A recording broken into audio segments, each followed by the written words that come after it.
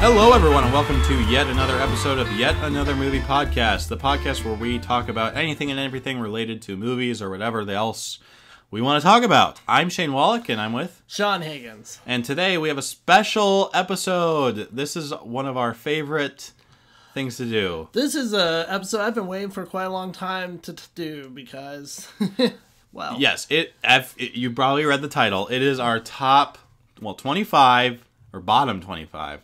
Yes. Depending on which way you want to look at it. Worst movies of 2017. So, finally, after 12 months of pain and misery, we get our catharsis. We get to whine and moan about the movies that we saw that just pissed us off. We get to punch back at those movies that wasted about 2 hours each of our lives per film. Too much. Too long. Way too long. Yeah, you do the math, and like if you ever do this depressing math where you add up all the movies that are 2 stars or lower and figure out how many hours in a year you've wasted on terrible movies. And then you start thinking about how much you paid for those movies. And you're like, oh, God, what have I done?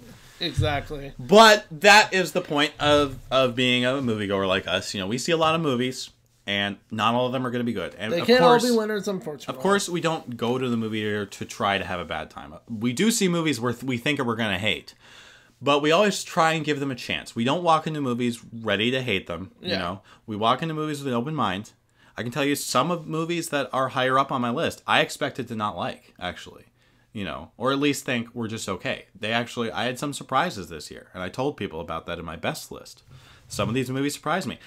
And some of these movies that we thought we were going to be good also surprised me in a different way. Oh, yeah. There are some disappointing ones on my list. So, yes, there's some disappointments on both of our lists. Mm-hmm. And there's also movies that we went in thinking we were going to hate. And guess what? We did. Okay, so here's the format. So it's going to be a little bit different than our best list in the fact that it will be a little bit shorter.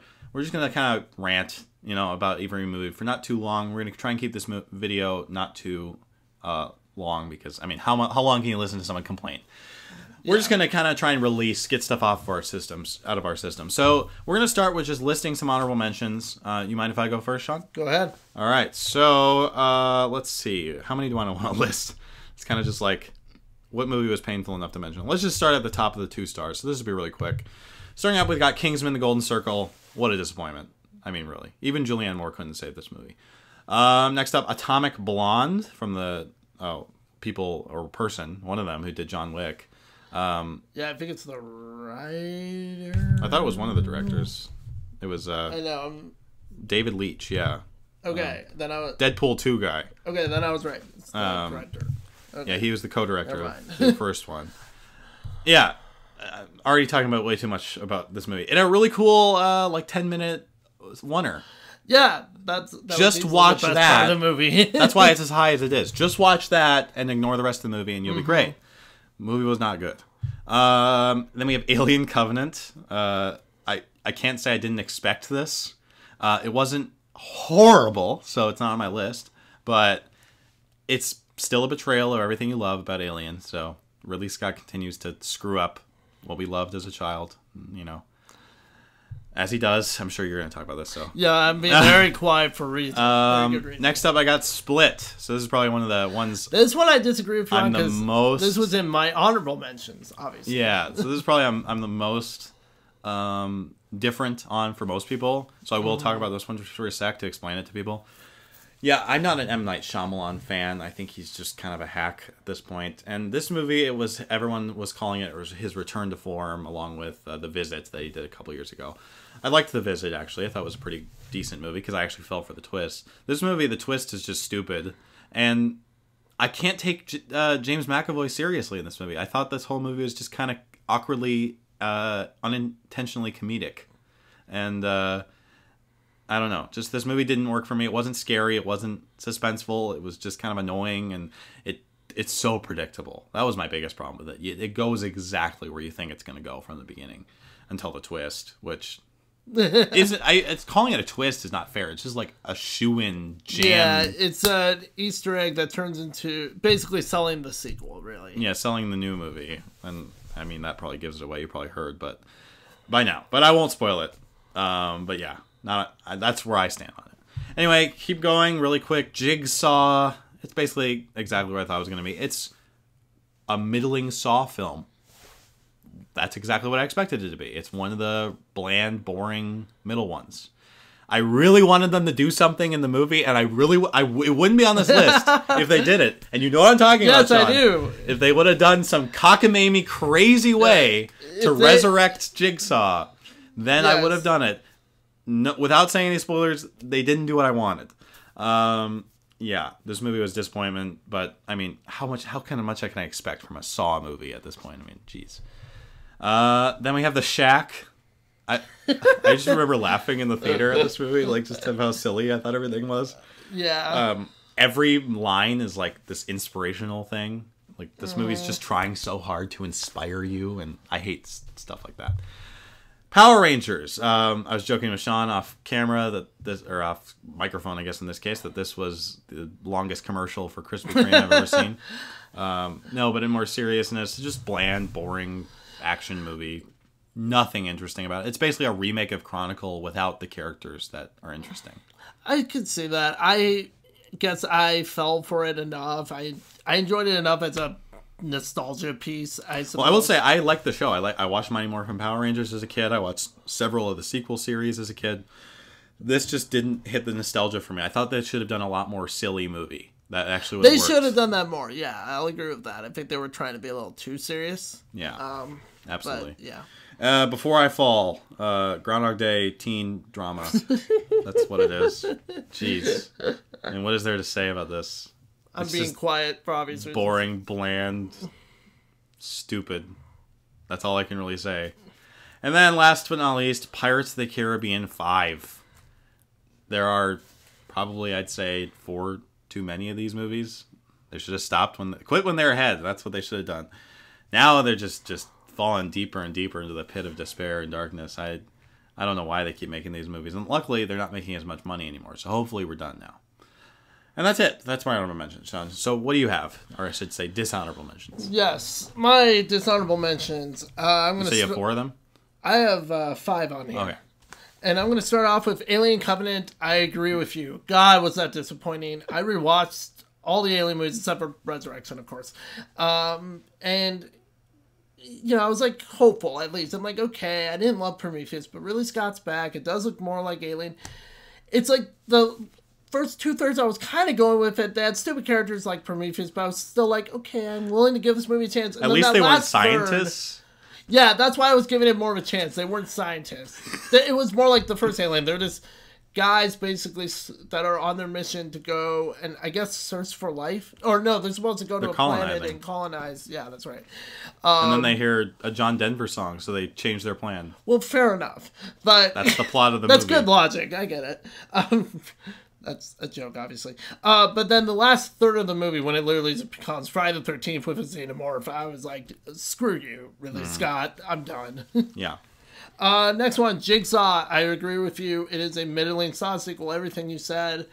It's just, what a boring, lame comeback where they do nothing new or interesting at all. Apparently he has, like, infinite helpers. We're going to find out after Saw 100, he has, like, the entire country. I know, apparently. This is, like, The Purge, but with Jigsaw. It's like, who screwed in the light bulbs in the bathroom in Saw? Well, that will be Saw 9 will answer that question. Exactly. That's really the logic we're dealing with at this point with this series, and I don't care anymore. The Shack, I agree. It is what Wonder could have been if it was wrong, in the sense of really trying to tug at your heartstrings, really trying to force a message into you. And I agree. And even as someone who is, you know, religious and a Christian, it's like, yeah, I didn't care at all what the message was. I was bored. I will say there were parts of it that I was like, okay, this isn't the worst thing ever. I can see why some people like it. It's just not for me. But then there were parts where I was just rolling my eyes and laughing in the theater, like, what the hell is this? So yeah, not that good of a movie. It's also extremely morbid. Well, it's a morbid thing to talk about. But they never, like, answer it effectively. They basically spend an hour and a half wasting Sam Worthington's time by not answering his question. Yeah, fair enough. They just go around. They never answer the question. I know, they never do. It's a great question. If they would have answered it, I would like the movie more. But my next one is Leatherface. I forgot about that. Definitely not the worst by any means, but I was just so bored. And when they just take the character of Leatherface from the original classic, one of my favorite horror films, and how they explain him, I'm just like, I'm going to pretend this movie doesn't exist because you're retconning stuff that I don't like the way you retconned it. And that's really all this movie is. It's just trying to explain Leatherface, and I'm like, okay. By the way, I figured out exactly who, could they try to make it a mystery, like who's going to be Leatherface in this group of people, and I figured it out like really quick. Because they're red herring this other guy. Yeah, it's so painfully obvious what they're doing. It's like, okay, something's going to happen to this guy. It's the attractive guy. Of course, it's the attractive guy. Yeah. Of course, it's the one that talks the most. Duh. Yeah, But which is a hard retcon. It was a very hard retcon, and that annoys me. So when I see the original next, I'm just going to pretend this movie doesn't exist.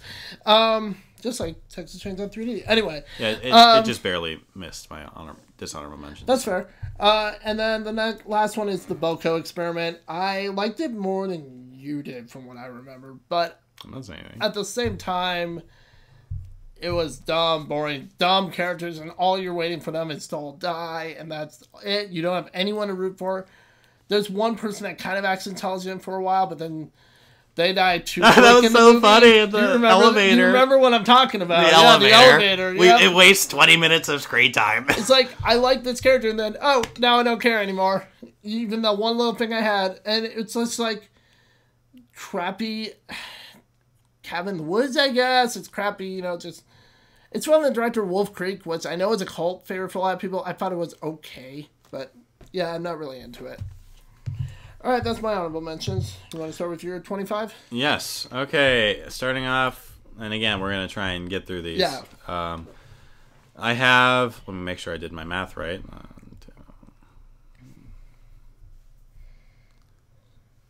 Oh, crap. I didn't do my math right. Oh, geez. I guess I have a few more honorable mentions. I'll just go through them real quick. I just changed stuff around, so it moved some things. Sorry. I'll just go through them real quick. Okay. Cars 3, it was... I don't remember the movie at all. I mean, I think that's kind of like one of the qualifications for being a dishonorable mention, if you literally like forgot everything about it. Except that it's like Rocky Balboa, but with cars, which is as interesting as it sounds. Then I have The Dark Tower. This could have been good. Idris Elba, I like him. And... Yeah, I give it a small pass, but yeah, I don't think I'd watch so it again. Bland, so boring. It's like they're trying to do these young adult series with everything now, and it's just like, yeah, it didn't work. I mean, I haven't read the source material, but I've heard it's way better by everyone, and I can believe that. And last up is The Snowman. This just missed my list. It's really stupid. It's really predictable. It's not as bad as other people are saying though, because it's a well shot film. It's terribly edited, but it's well shot. Mm-hmm. And it's the director, Tomas Alfredson, I believe his name is. Yes, I was right. Or Thomas, I don't know how to pronounce it. He did Tinker Tailor Soldier Spy, which is a movie I like. He's a talented guy, and they tried. But the movie is incoherent, nonsensical crap. And then there's this stupid tablet thing I made jokes about. That it's like this oversized like briefcase thing with a fingerprint scan. It's like this silliest, like they're trying to make this thing. This movie like that's cool, and it's stupid, and... Yeah, a good cast. It's just a waste. That's what it was. It was just a waste. Michael Fassbender, Rebecca Ferguson. Yeah, fair enough. Okay, now my actual 25. Sorry. That was my bad. I just moved stuff around recently. So, okay, my actual 25 is Monster Trucks. This movie, this is like the weirdest movie of the year, like in terms of who thought of this. Like, let's make a movie about monster trucks and actually have monsters in the trucks. I can just imagine that pitch me. Hey guys, what if we took those monster truck toys that kids play with? We actually put monsters in them. Yeah, so it's the freaking main monster is named Creech, which is the most annoying name I think I've ever. Serious? Creech, oh my God. Yes. And they try to do this, like, inspiring, cool story against the evil corporation. Oh, of course. The oil company that's trying to kill them. Oh, my God. It feels like a 90s kids movie. It is. This came out 2 decades too late. This is a 90s kids, like, family film that came out too late. And it's shot like that. It's, like, bland, boring cinematography. Really, it feels really like that. It feels like a 90s film. a bad one, you know? One of the bad ones, of course. Yeah, like one of those Disney, like crap. Free Willy kind of bad. Like just bland, dumb movie. And oil is bad. Anyone who works with oil is evil, even though we need oil. Ham-fisted environmental message, yes. I mean, it's just a forgettable movie. It checks every single box, too, which drove me crazy. Anyway, that's all the movie deserves. I'm sorry. Right, fair enough. My number 25 is The Mummy because, wow, Universal... Guess what my 24 is? Oh, you want to Let's talk about it together, I guess. All right. Universal could have done something with this Dark Universe idea because, to be fair, they... Dark Universe! Okay, yes. You're right. I shouldn't go any further before I acknowledge this. Dark Universe, that's the stupidest name for this universe. I just love that opening logo. Mentally challenged. Dark And the logo is awful. Yes. Pretentiousness.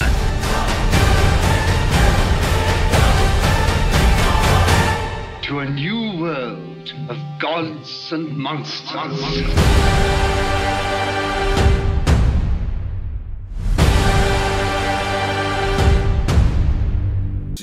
Now, to go back to what I was saying, at the very least, they did this in the 30s and the 40s with the original Universal monsters. So I kind of see where the thought process is there. Besides money, of course, because that's the main thought process, of course.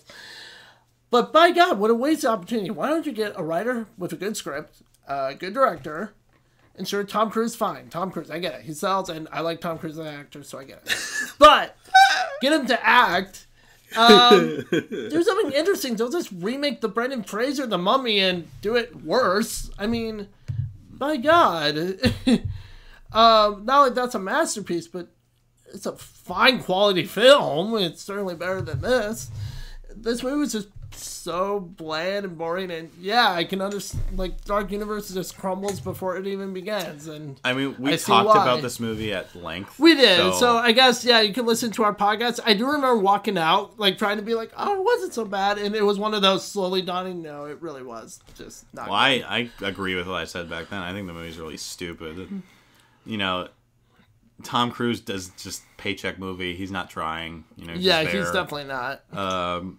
The movie, the plot is just so stupid. You know, basically nothing happens in the movie too. Like, I couldn't like summarize the plot for you because nothing really happens in the movie. It reminds me of Thor: The Dark World. It's just a bunch of stuff. Yeah, I could see that. That doesn't really. You can't even summarize the plot. It's just this nonsensical CGI heavy. Exactly. In fact, the ending does remind me of Thor: The Dark World. The climax. It almost is the same climax. No, I can definitely see that now that you mention it. Yeah. So. I mean, they got Alex Kurtzman, Mr. Boring, bland guy, to do it. I mean, this probably is the final nail already in the coffin for Dark Universe. They already pulled all the other movies. They did. Recently, I read those articles. It was like, yeah, I'm not surprised. I don't blame them. I think this is a stupid idea. They should start with square one. It's funny, Guillermo del Toro's like, I wish I did this so it wouldn't suck. You technically remade Creature from the Black Lagoon this year, sir, so I'd actually be completely okay with that.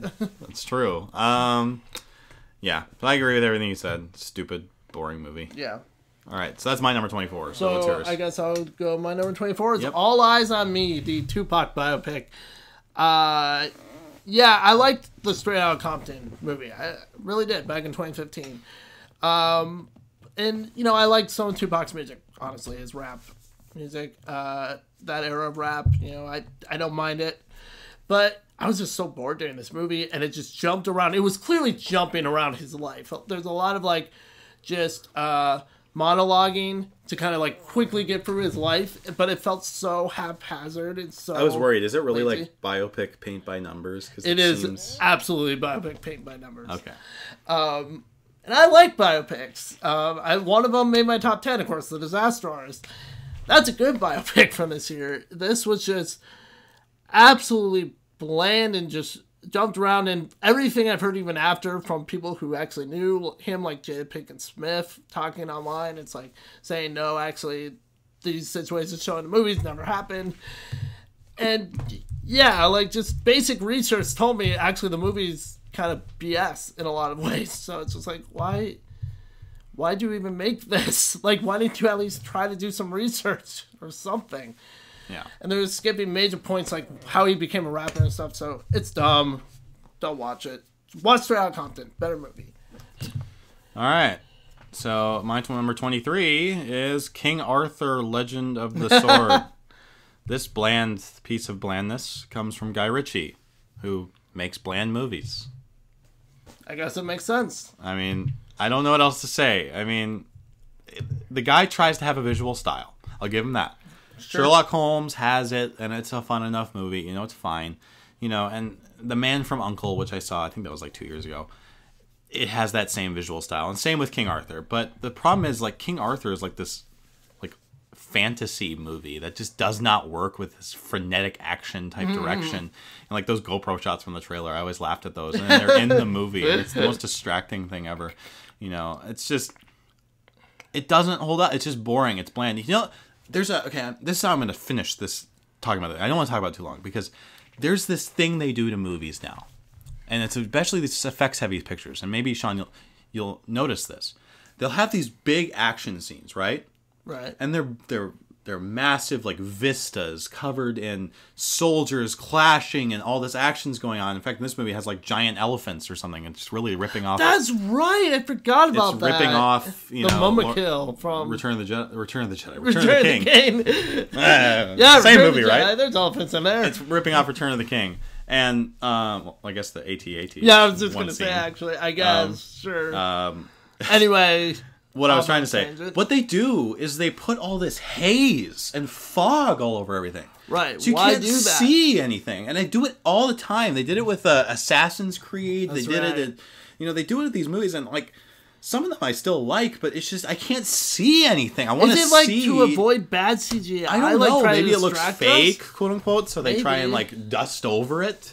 But it's distracting. You know, when you watch the final Battle of Gondor, and with the Rohirrim charging down the hill, you can see everything. It's open. You can see the mountains in the background. Everything's in view, and this movie does that, where it just you can't see. And they also do all these shots like really close and really like shaky, so there's no you're not able to take in the epicness. Right. It's way epicness of the movie. Yeah, exactly. This should have been a Lord of the Rings style epic type style movie, but it just wasn't even close. Next time they make one of these old-timey fantasy epic movies, they gotta watch like Ben-Hur, and they need to watch like Ten Commandments, and they need to watch, these old Lawrence of Arabia, these old epic movies, Gone with the Wind. What do? They have a lot of wide open, massive shots showing what's happening. You can always tell what's going on. There's never this like frenetic editing.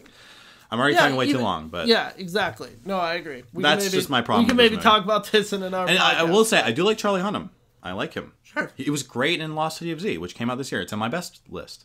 And I don't hate him. Eric Bana is kind of ridiculous as the bad guy. That's right. Or not the bad guy. He's his dad, and then Jude Law's the bad guy. I forgot. Jude Law's the villain. That's right. This movie's really forgettable. But overall, I didn't like this movie. All right, fair enough. Rant over. My number 23 is Kingsman: The Golden Circle. Oh my God, was I disappointed in this movie? Because I really liked the first Kingsman. This one, it's just like, there are things in it I liked. Sure, some of the action is still fun and stylized. Okay, it's what I expect to see. But there were just things that just pissed me off, like the way they handled certain characters, like the girl who I always forget her name for some reason. His girlfriend. The other agent girl. Yeah. When she stupidly dies early in the movie, spoiler I guess, but who cares? It's early in the movie. And I was so mad about that. The whole movie I kept thinking, how would I this would be better if she was the one in danger. Because they do that trope, but the girl's in danger and they gotta save her. Why can't they just have her not be a girlfriend and just be her in danger? And Eggsy has to save her, because I actually care about her, but this other girl they have us caring about, I don't give a crap about. So that bugged the hell out of me. I like Mark Strong. I like his, I'll just call it the John Denver scene, not to spoil that at least. I think that's might be my favorite scene in the movie, because it actually was heartfelt and did kind of make me a little sad, because I like that character from the first one though. Anything I like, it's like carry over from the first one. Nothing new. The one thing I think I liked that's new was I liked Julianne Moore just hamming it up. I was just going to say that. Yes, I was going to give that one caveat and say at least Julianne Moore, though, as a hammy villain. She's so hammy. That's absolutely. That's the best thing. But other than that, there's nothing interesting here. Yeah. Okay, so that's my number 22 then, is Justice League. God. So people apparently like this movie, and no offense if you like the movie, but this movie is really stupid. It's just like, it's exactly what I thought it was going to be. This is one of those movies that just literally, everything was exactly what I thought it was going to be. Big, dumb action scene after big, dumb action scene, no investment, introduces too much new stuff. In fact, 3 basically brand new characters that we don't really know anything about besides like single shots of them in Batman v Superman. And we have to introduce all of their backstories. This is something that Avengers knew to do, not in their ensemble movie. They did in Avengers 2, they introduced a couple, but they're like side characters. These are like main players that we're introducing for the first time. And they gotta explain their whole backstory. It's like if in the first Avengers, they just dropped in Thor and Loki. Yeah. Or Captain America or something. Yeah, just like major players, and they're just dropping them in. And not only that, they have to explain their backstory, explain why they joined the team. All of that just needs to be explained, and it's done the most sloppy way. I mean, this movie obviously is the vision of 2 directors. Zack Snyder dropped out. Joss Whedon took over. Mm-hmm. It looks like a Zack Snyder movie, feels like a Joss Whedon movie, and it's as messy as that sounds. It really is. I mean, the reshoots are obvious, especially when Henry Cavill's on screen. He has CGI lip on, so ugly. Every shot looks terrible. Oh, You can tell. It's that bad. It's I hope Mission Impossible 6 is worth it for him. Yeah, I know. Well, hopefully it's better than this. So I don't blame them at all. Fair, I'm sure it's better than Justice League. I think of Mission Impossible 6. Justice League offered, or the Warner Brothers offered to pay to CGI his mustache on to Paramount. I think it was Paramount. That's Mission Impossible, right? Yeah, they do. I think so. Yeah, that sounds right. To pay to put on this CGI mustache because they said it's a lot easier than removing it. Paramount's like, nope, sorry, not gonna happen. And you know what? Good for them, sticking the middle finger to Warner Brothers. They deserve it. They do. This movie is a big, giant, heaping mess. It's just a mess, and it's not harmful, so it doesn't go any lower on the list because it's exactly what I thought it was gonna be. But it's the most forgettable superhero movie in years. It's more forgettable than Batman v Superman. I think it's like almost as bad as Man of Steel in some ways. It's really that bad. I'm saving everything I think about because obviously that's on my list. But my next one is number 22, Pirates of the Caribbean, Dead Men Tell No Good Tales. Yes. Pirates of the Caribbean 5. My God. I grew up with those movies. I liked the first one quite a bit. Even 2 and 3, I like 2 legitimately, and 3 even. I can find things that are good about it. 4 is not good, but this is so much worse. No one was trying. They basically made Jack Sparrow Homer Simpson.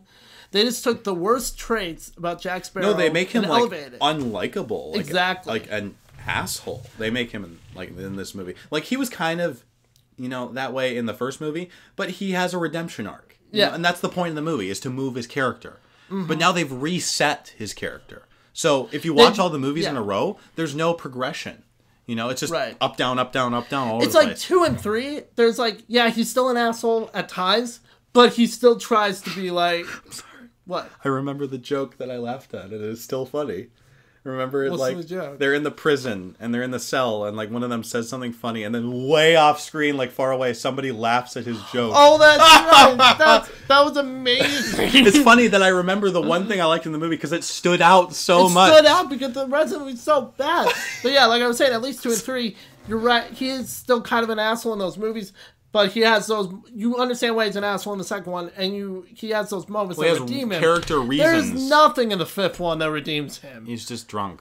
Yeah, he's just a drunk, and he's an idiot. Mm-hmm. And they rip up Fast 5 with horses. In fact, his own, I want to iterate this for people. Sorry, go on. They rip off the bank heist from Fast 5. They make it stupider. They use cars. They make it with stupider. Horses. Yeah, with horses, and they're pulling the whole bank. I know! The whole building. The whole entire building. Yeah, not just a little, safe or something, yeah. The whole building. I think they were going to do a safe, and they realized they would be ripping off Fast 5, so they're just like, hey, why don't we just do the whole building? And then they realized, then I guess they didn't realize that's even worse. But no, the other problem is his whole crew abandons him, because they all hate him.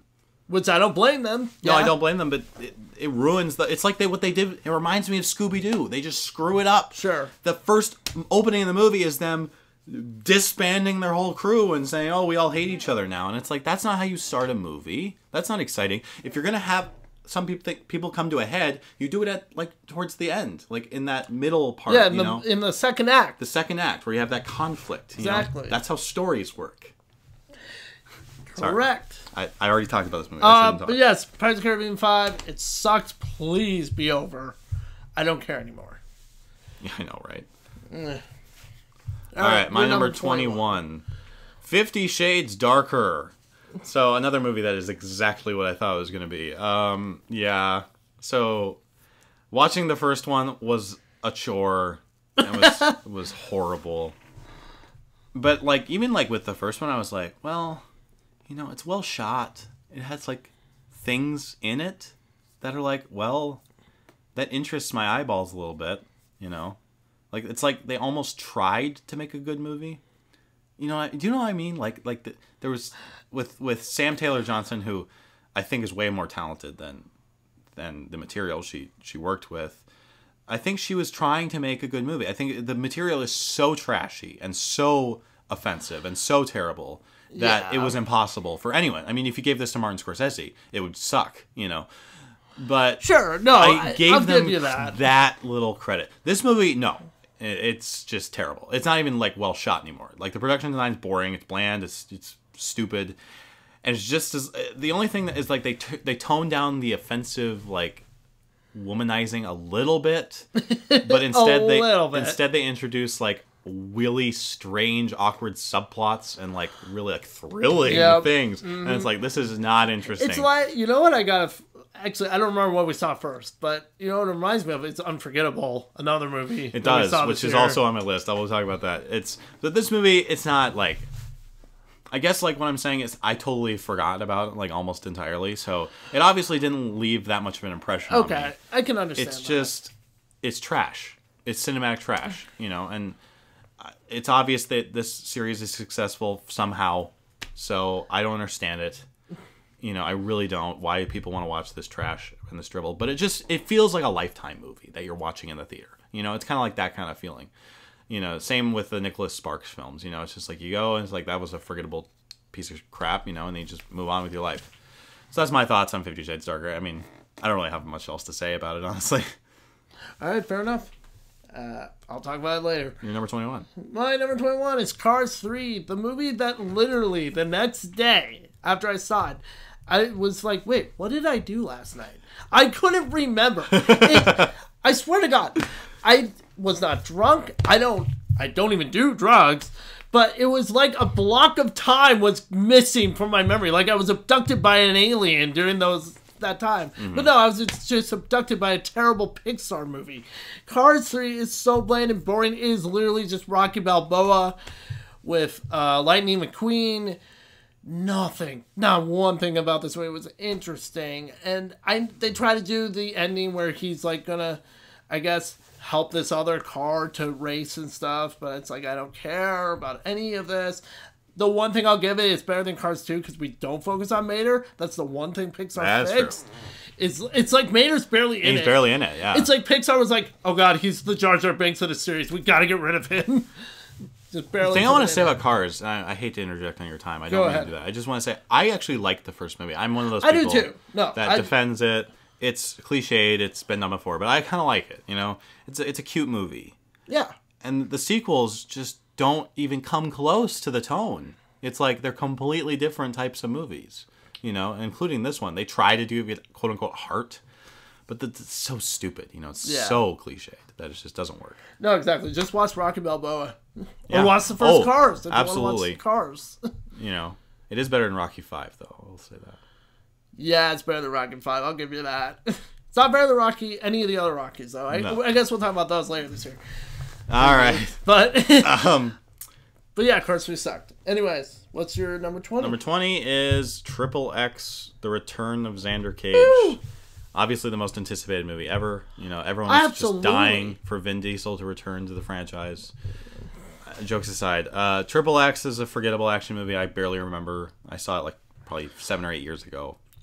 Didn't leave impression. XXX State of the Union is a delightfully stupid piece of crap that I remember very clearly for how ridiculous and dumb it is. That makes me want to watch it. If it wasn't so bland at times, I would almost recommend it. It's so bad it's good. Okay. It has a lot of moments where you're like laughing out loud, like of how stupid the movie is, especially at the climax.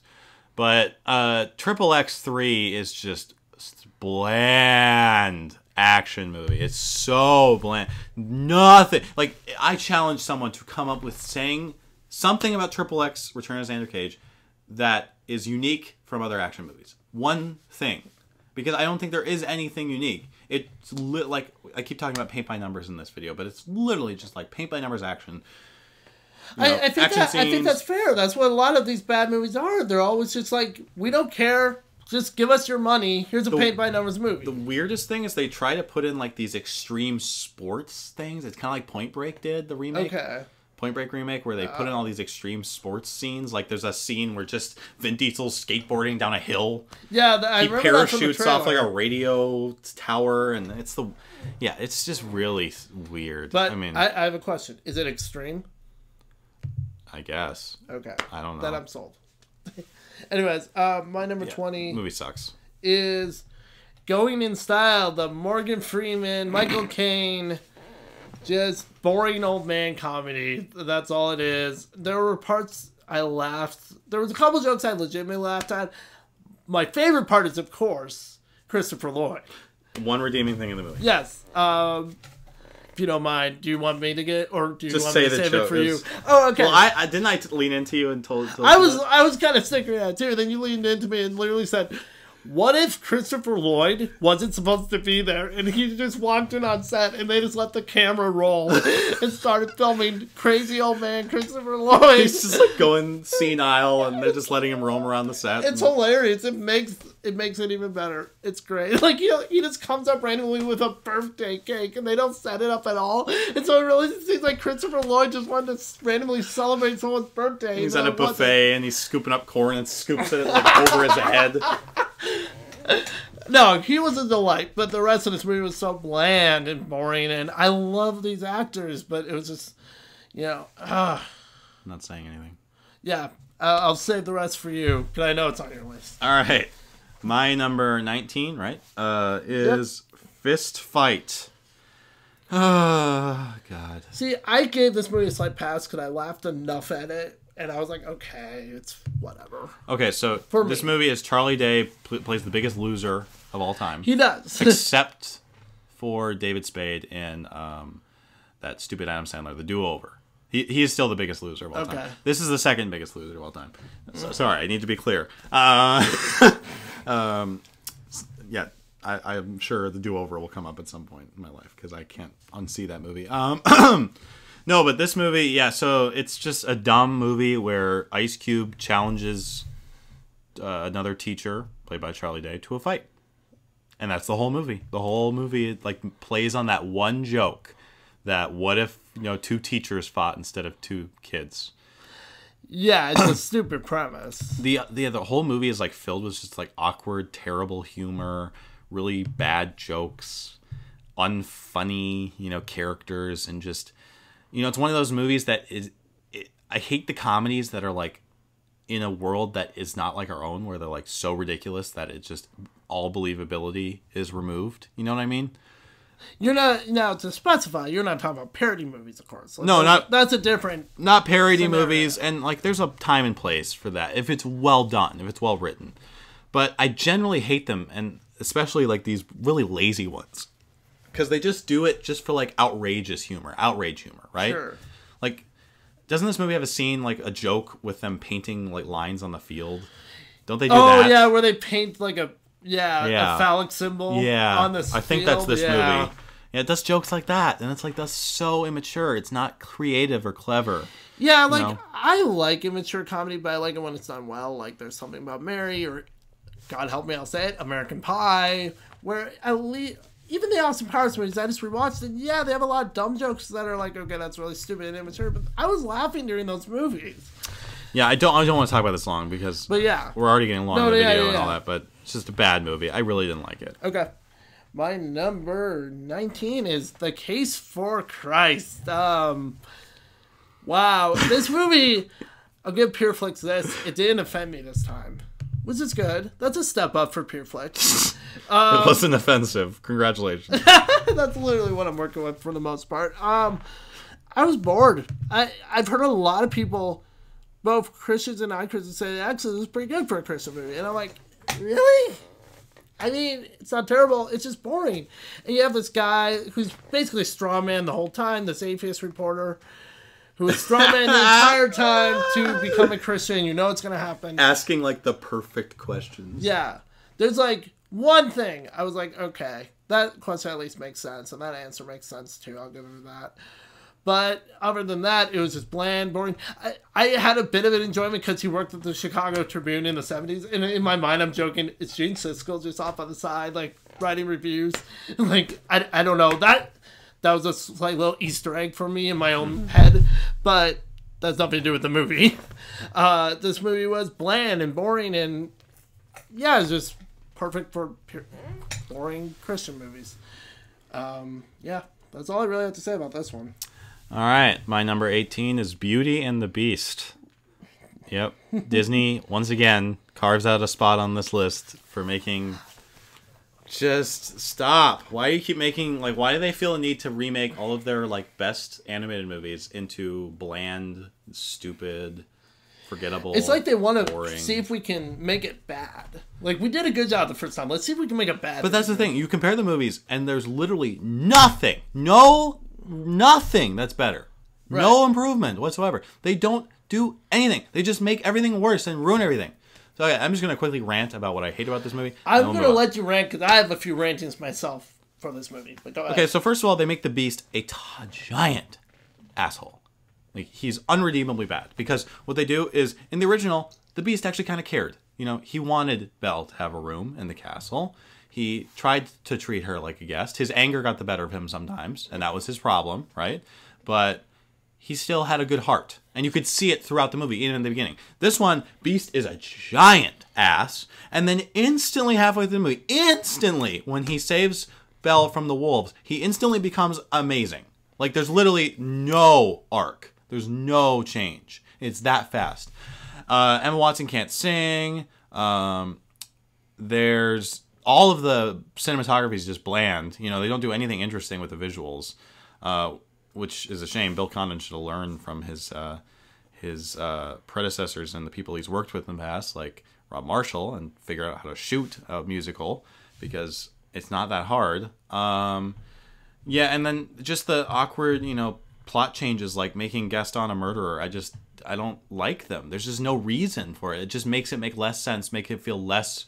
you know, like, believable. It makes it fall into this trap of just being a nonsensical piece of crap, and that's why I don't like it, you know. I understand a lot of people like this movie, and more power to them. I couldn't get into it, because it just ruined what I think is one of the best, I think it's the best Disney animated movie. I really do. I think it's Disney Animation Studios. That's their best movie. I really do put it up there. It's just an amazing film. So all I can say is, please recommend, please go see the original Beauty and the Beast, and not this. God. Thank you. All right. That was Shane Wallach about Beauty and the Beast. I tried to make it quick. I agree. No, you're good. 18 for me is Atomic Blonde, or Atomic Bland, maybe I should call it that. Because it is John Wick if we didn't care about the character at all. You know what was great about John Wick? Especially the first one? Well... I was just going to say, we care about the character. No, it's not even that. It's simple. It's Mm-hmm. the simplest of premises. Right. They killed his dog, he wants revenge. Right. That's the story. Can you tell me what Atomic Blonde was about? Because I still don't know. She's a spy agent or something. They have to keep cutting to these interviews to explain what's happening. And it still doesn't make sense to me. It's the most generic setup of, you know, I'm being interviewed by the police, or I think it's the FBI. Never mind. But... because she did something, and we're like, oh, what did she do? Oh, nothing. She didn't do anything. We don't care. Whatever. I was so uninvested by this movie. I don't remember the plot. I really don't. Know. I remember that one where you're talking about, and I agree that's the best thing, but I think the rest of the movie, I had to put it on the list somewhere. It just kind of pissed me off so much. Really, John Wick, it's like, we get to know him. We understand he's a tragic person. Yes, they keep calling him the boogeyman and make him sound almost supernatural. But at the end of the day... No, he's not the boogeyman. He's the one you send to kill. Sorry. He's the one who's sent to kill the boogeyman, he would kill Michael Myers, I guess. I suppose.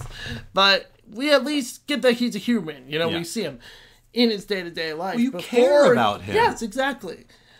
It's very simple. It's called establishing a character. But why is this so difficult? But they do it so simply in John Wick, and it works. It's just basic. But they don't do it at all in this movie. Honestly, look at what's considered the best action movies of all time. 9 times out of 10, they will be very simple premises. Very, very simple absolutely. premises. Die Hard, First Blood, Taken, Raiders of the Lost Ark even. Very simple premises. Very simple. This movie sucked. Yeah. and rant. Okay. What's your next pick? What are we on now? Was this number 17? 16? No, it's 17. Number 17 is The Case for Christ. You just talked about this. Go ahead. I'll join in. You're right. It's not God's Not Dead. This movie isn't that bad. But it still annoyed me. It actually did annoy me a little bit. And I'll tell you why. It's like they set up this interesting question. Like, can we... Well, first of all, there's a hidden question I think is more interesting than the question that they try to answer, which is, can we prove that God exists? I mean, the more interesting question is, was Jesus a real person? Is there evidence that he actually existed beyond just, oral tradition in the Bible, right?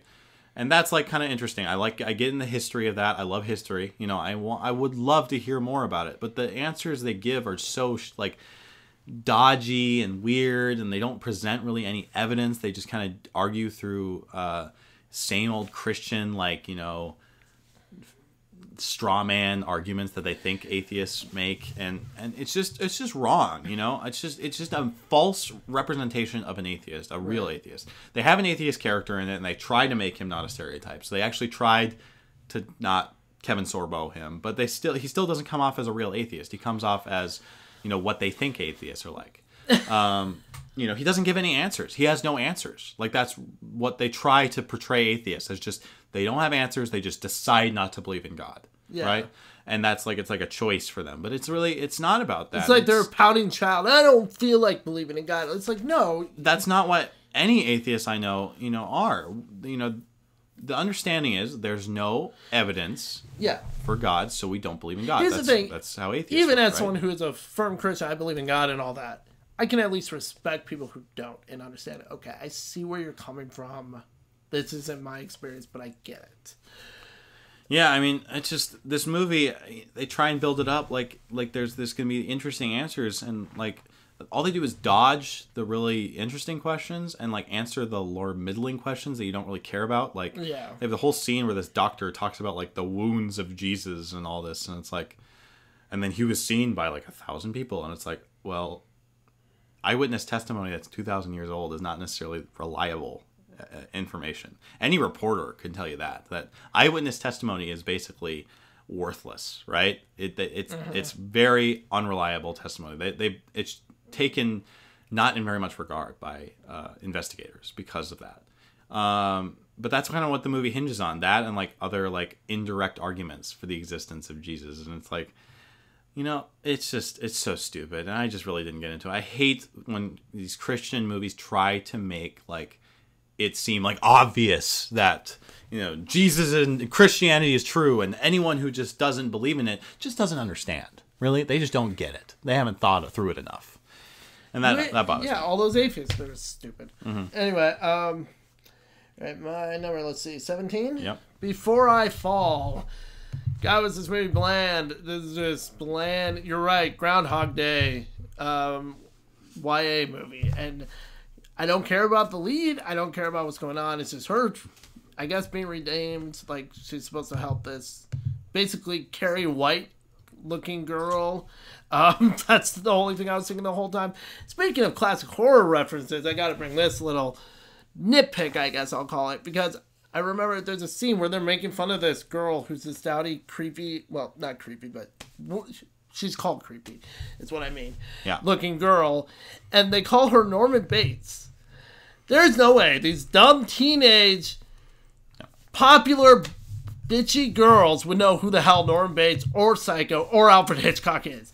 They don't set up that they are anywhere lovers of film, and that I turned to you and I said there's no way in hell. I remember this, turning to you and saying there's no way in hell that they would know who the heck this Norman Bates is. That reference made no sense to me. That is a director or a writer, more likely, putting that reference in because they know who Norman Bates is. And not realizing that's not how teenagers talk, especially in this day and age. So, no, that it's just, I don't care about any of the characters. The lead character's a bitch, and it sucks. Mm-hmm. I agree. Not defending that movie. All right, next up, I got number 16, The Belko Experiment. So, I have this lower than you because, and it's just very simple. The movie grossed me out. It made me almost sick. Okay. It's just so violent. And it's not like I can't handle violence in movies. I watch violent movies all the time, when they're used, tastefully and effectively in the narrative, and it's to serve the story and to tell the story effectively, you need violence, and I absolutely understand that. But when you just have over-the-top guts, gore, every, blood all over the place, and it's just tons of killing, senseless murder, that's what this movie is. That's the premise, right? And it's just like, it didn't make me feel good. It just made me feel sick. I understand that. The problem is, I like horror movies with, gore and stuff. I'm fine with that. But you gotta give me a character to like. Wolf Creek does the same thing. I don't care about any of the characters. I didn't care about any of the characters in Belko Experiment. So I entirely get where you're coming from. Yeah, and that's the other thing. Just everything's forgettable. Yeah. Not interesting at all. The premise is the only thing that held a little bit of interest. I heard there was another movie that did like a really similar premise that was more comedic. Called. Apparently it's good. Yeah, apparently it's a lot better. So maybe I'll check that out eventually. But yeah. Okay, my number 15 is Rock Dog. God, what's this movie bland? It is entirely filler. It's the most bland, not good animation. It's a really bad 3D animation. It's just this kid wants to become a rock star, so he goes and finds this famous person, and his famous person is a douche hole, and that's it. That plot, how many times has that been done? I've never seen it done, actually. Oh. Ever. No. Never. Right. God, it's so cliched. And the whole movie's filler. I remember it's like 20 minutes of story and then whatever it is, 60 minutes or whatever of filler. Mm-hmm. It's awful, bland, At boring. least it's short. That's right. Yeah, the reason it's higher on my list is because it at least is forgettable. Mercifully forgettable. So there's that. But yeah, it sucked. J.K. Simmons was one of the voices. That's what I remember. Mm-hmm. And that's just because I like J.K. Simmons. All right. At number 15, I also have an animated film. It's called The Emoji Movie. So everyone hated on The Emoji Movie, and I absolutely understand. The movie's stupid, and the movie is a shameless, full of in-product placement and stupid crap. And it's like, and I feel like I'm the one who has to just, like, justify why it's higher on my list at this point, because everyone hates this movie so much. It's just because it's exactly what I thought it was going to be, and it's not really harmful, It's not even all that, like, annoying. It's just, like, annoying that it exists. That's all that's annoying about it to me. When I was watching it, I was just like, it was actually, I'd say it's almost, like, better in some ways than some Illumination movies, because it feels like, at least during some of the animation, they were like trying to make the world look visually interesting. And Illumination doesn't do that. Everything's bland. It's just a city with talking animals every time or something. It's just like, and Rock Dog did the same thing. That's why Rock Dog's lower on my list, because it's just more bland. This movie, they make a world, and it's like, okay, there seem to be some sort of imagination. It's like the animators maybe were at least trying. Yeah, the animators like try a little bit, I think, and that's what saved the movie for me, because it's like some of the worlds they create and some of the apps that they show, it's like, okay, this is a little interesting visually. And I mean, when I say that, we're talking relative here. It's still bland, stupid movie, but we're talking about in the relative of a bad movie. It's actually not as bad as I thought it was going to be. And the movie, it's just cliched. It's just dumb cliched anime movie. People hate it so much because of the name. I really think that's what it is. If this was a different like type of movie, if it had different type of characters but just took the same story, it would just be one of those forgettable anime movies that nobody talks about. But because it's called The Emoji Movie, that's why I think it got so much hate, and that's why I don't really put it lower on my list. I'm not biased against it because it's The Emoji Movie. I think it's a bland, boring, stupid animated movie that should never have been made. But did it like harm me or hurt me or make me, angry throughout the movie? No, it didn't. So that's why it's where it is. Okay, fair enough. My number 15 is King Arthur, Guy Ritchie's movie. This is my first Guy Ritchie movie, I believe. Yeah, it is. And Really what depressing. a sad, depressing way to start. I feel like I have to go see Lock, Stock, and Two Smoking Barrels just to, like, even this out, because this movie, guys, is terrible. And, yeah, I could definitely see a style being shown in this movie. I just didn't like that it was in this movie. I agree with everything you said. Literally, you said everything I think I could say about it. Terrible movie. Best thing about it is it's forgettable. Yeah, it annoyed me because it was such a waste of time and a wasted opportunity. Yeah, I mean, I talked a while about that one. Yeah, so I think I'm just gonna take your thoughts on that one. Didn't if mean that's to steal okay. your thunder, but yeah. No, it's fine. Next up, my number 14 is Unforgettable. So, one of us is gonna make the joke. So, I guess it'll be me. Go ahead. This movie was very forgettable. Ironically. It is very forgettable. There, was that hilarious? Did you guys see that one coming? No, not at all. No, just this movie. It's like, I kind of feel bad for Katherine Heigl because it's like she's so desperately trying to have a career, and they won't let her. Knocked up, and then it's like, oh, sorry, that was it. Congratulations. You had your one good shot. Yeah, and it's like, this movie is again. I say this so much. This is exactly what I thought it was going to be. It's just that really low rate garbage thriller, that we get every year. We get every year. Boy Next Door, No Good Deed, Perfect Guy, Unforgettable. This year it'll be like Tyler Perry's Acrimony. I'm sure that looks kind of. Well, yeah, I get to see that. I can't wait. And you saw Temptation, which is the same movie. Yeah, exactly. It's always that kind of movie that's just really cliched, annoying movie where there's someone who's crazy. Every time it's the same thing. Why all of a sudden... I'll just say this much before, to preview. Why all of a sudden do we want to remake Fatal Attraction 100 times? That's what they're doing. They're just remaking a movie that was pretty good, and then they're just like, oh, let's just do it. From the late 80s, so it's even like really a really old... lazy version of that. That's all they're doing, they're just taking it and taking elements from it and then just adding filler and blandness. Yeah. And every time they like try and change up the premise, it's like the most simplistic change ever. So it's like in this one, Rosario Dawson is the new girlfriend / fiance. I don't remember what she was even. I think she was a fiance, but of her ex-husband. And they got divorced because she's a creepy weirdo, and now she's going to be a creepy weirdo and ruin Rosario Dawson's life because that's what creepy weird people do. I mean this. As I'm saying this, I'm thinking, oh, Perfect Guy. Oh, like Boy Next Door. This movie has strange memories because it's the same movie again. I hate that. And it's like, can I put it any lower? No, because it's just the same movie. It's just, and it's super forgettable. And it's like, oh, here we go again, But, yeah, it annoyed me. It made me mad. Don't see it. That's fair. All right, my number 14 is one that I'm sure you'll have more to say, so I'll keep it short. Rings. This movie was just a bland horror movie, and it's so sad because I love the first one. I think the first one's spectacular. I mean the first American one. The first Japanese one is also spectacular. They're both really good movies. Okay, I know we disagree on that, but I know you're just doing signs. But anyway, this movie is just bland and boring. I give it. I don't want to say the word credit, but I guess I could see that they were at least trying to do something new with like this weird circle, like Cult of Ring or something, which all I was thinking about was the not used Freddy vs. Jason script, the Cult of Freddyites. I'm not kidding. That was a real plot point they were going to do at one point.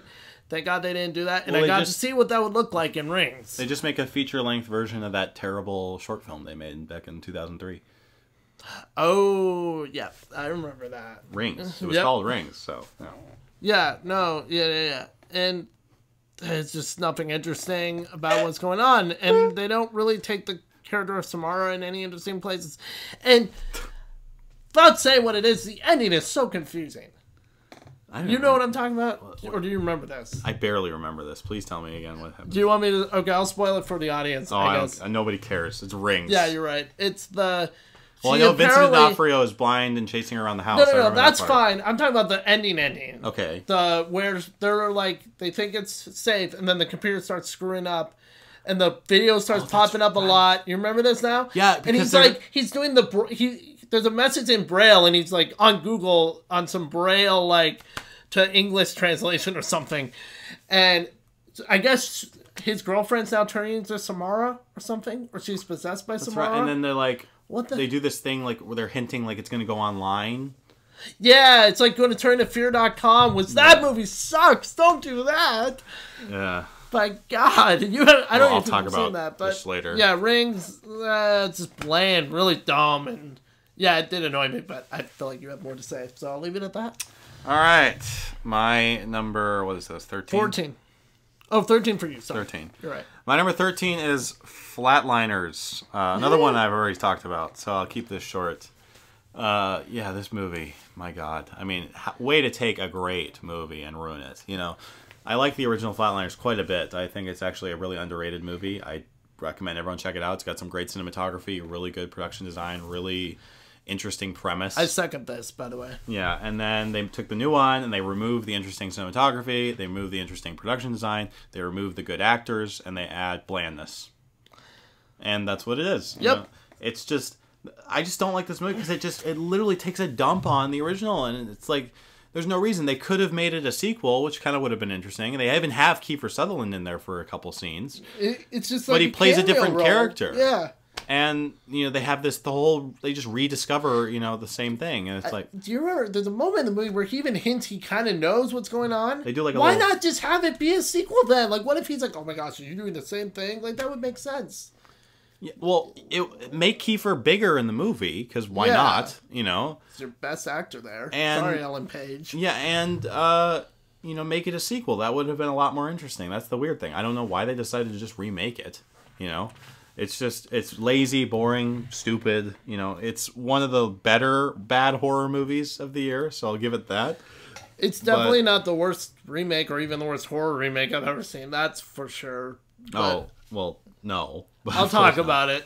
But it's just forgettable, stupid movie. My number 13 is a movie that had Justice League. Okay, it's a movie that has things that were there funny moments that Joss Whedon, I'm sure, put in? Yeah, sure. The Flash and Superman, fine. It's fine that they're race. This is the arguments I've heard from people that like it. I'm like, yes, that's fine. Whatever. It's Unless funny. Joss Whedon. It's totally Joss Whedon. It's obviously Joss Whedon. That's totally his humor. God, was this movie stupid. It just pissed me off. And I think this movie actually depressed me. And just because I like comic book movies. No secret. I like it more than you do. And that's fine. But this movie, it was like, no. Comic book movie. It actually like depressed me. Walk out of theaters. I'm like, comic book movies. I'm so mad. DC is dead to me. This is my official stance. I wrote this on Facebook. This is my official stance. DC, except for Patty Jenkins. Patty Jenkins does anything, I will. Wonder Woman 2. Yes. Patty Jenkins does. Just let her do all the damn work. Get rid of Zack Snyder, David S. Goyer, and just let her do all the damn work. Because she's the only one who understands any of these characters, how to make a good movie out of them. This movie was awful. It just pissed me off. Had this stupid... I'm sorry, I have to rant about this. Purple mutant bad guy again. Steppenwolf. At least with Thanos, who is the same thing, I know, but at least they've been setting him up for several movies. They didn't even do, like... It's funny, they didn't even do Darkseid, which is, like, the big, you know... Right? Like, the one everyone wanted to see. At least in Avengers, Loki was already a loved character, you know, that people did want to see. And this... It was so weird. Like, why would they choose Steppenwolf? You didn't even know who Steppenwolf was. I kept having to ask you, who was that villain character? And I'm the freaking comic book movie fan. Like, okay, DC. I know, obviously, Disney's going to tell you your secrets because you're rivaling comic book movie franchises here. But can't you look at the Marvel movies and see how they set that up? It's very simple. If, like... Everyone knows this. How do you not know it? You have to set up the characters first before you get to your big movie. I don't care about any of these characters. I'm not interested in the Aquaman movie. DC's dead to me. Yeah, the end. Absolutely. Fair enough. All right. My number, 12? Is The Circle. Yeah. I'll let you go first. This is higher on my list, of course. But go ahead. The Circle. So... I started reading the book and I got like bored and I stopped. I never went back to it because it was just... You know that's a bad sign where even the source material doesn't Yeah, start even off the good. source material kind of sucks. And this movie is much worse than that. It's like, this is the most boring movie of the year just in terms of just absolutely just incompetent storytelling. Like, what is this movie trying to say? It's like the most forced, ham-fisted, anti-technology, anti-Big Brother message. You know, it's just... If you want to watch a movie like this, this is a great one. It's called 1984. It's a fantastic movie. You know, you should go watch that. It's the same premise, type of idea, much better execution. So I recommend everybody go see 1984. It's kind of a forgotten little movie, too. But with this film, yeah, it's just a... Or how even the thriller elements of technology, Enemy of the State. Go see that. That's right. No, Enemy of the State is a lot better version of this. You know, you're right. You're absolutely right. This movie, it doesn't have any, like, the thrills or the interesting plot. It's just boring, bland, company movie. It's like, it kind of reminds you of The Social Network, but they made it, like, really bland and, like, super ham-fisted message into The Social Network. There you go.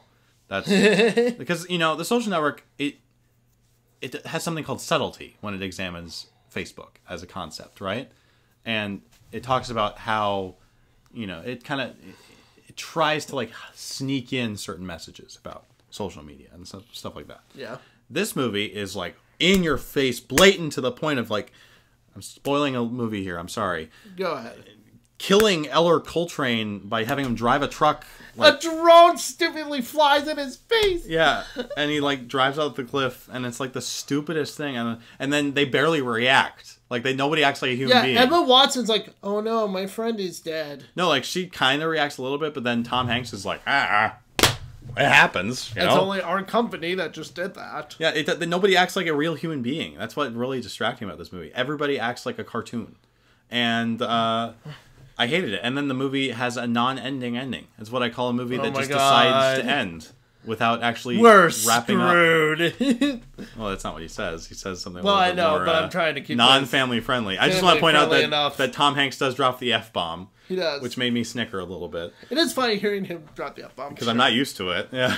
He never does. That's true. Yeah, but this movie just decides to end without, like, wrapping up the plot or trying to give you a satisfying conclusion.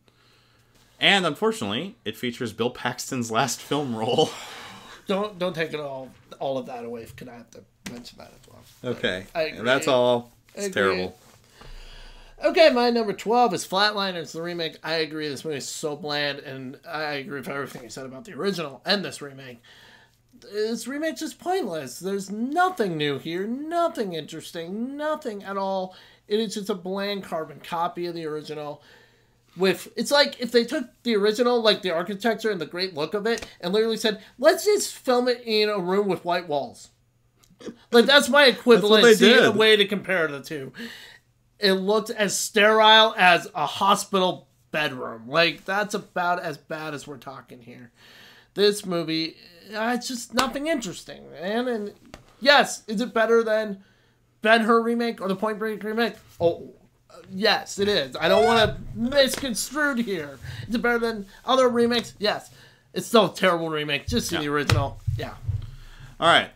My number 11 is Rock Dog. So yes, you discussed this. I'll just justify why I think it's worse than the Emoji Movie, because I know we disagree on that. So I'll just tell you my reasons. Because, you know, I can remember more of the Emoji Movie than I remember from Rock Dog. And what I do remember from Rock Dog is things I hate. You know, it's just like Eddie Izzard plays just this most stereotypical, like, unlikable but slowly turning into a likable character ever. You know, I'm so sick of this cliche. I'm so sick of, like, the character who's mean but then turns out to be good in the end and have a good heart, you know. How many times have we seen that type of story? It's just, you know, that's just what really annoys me. And the movie is just, as I said, the animation is terrible. It's bland, it's boring. You know, there's no money was put into it. It's obviously a really budget title. Oh, yeah. I don't even know why we saw it, to be honest. I don't remember. I think it looked so stupid we wanted to see it. We were one of the only ones, so I guess, and, you know, and yeah, just like, the humor wasn't funny. I didn't laugh once at the movie. It was just not really creative. It was not interesting. Everything was bland, boring, stupid, and just annoying. You know, this movie just annoyed me more than the Emoji Movie, and that's just what it came down to, you know. They both were bad, absolutely. But which one annoyed me more? It was Rock Dog. Which one bored me more? It was Rock Dog, you know? At least the Emoji Movie, its cockamamie premise keeps you kind of interested in that way, you know? It's like, this is such a weird movie that it almost, like, invests me a little bit just by that stretch alone. What is interesting about the premise of Rock Dog? How many movies have we seen talking movies in before? Speaking of, why are there animals? Why are they animals? What's the reason? What's the storytelling reason to make them animals? It's an animated movie, and kids like animals. I know. That's my reason. See, they gotta stop doing this. They keep making animated movies featuring animals for no reason other than the fact that... Because they're in a city. They live in houses. There's like a... Everything is just human. It reminds me of freaking... What is it? What's that movie? That Rob Schneider one? The Polar Bear. Norm in the North. Norm in the North. It's the Yes. same thing. Yes, That's this it's movie. exactly that. That's why I didn't like this movie. Because it reminded me of Norm in the North. Okay? So, yeah.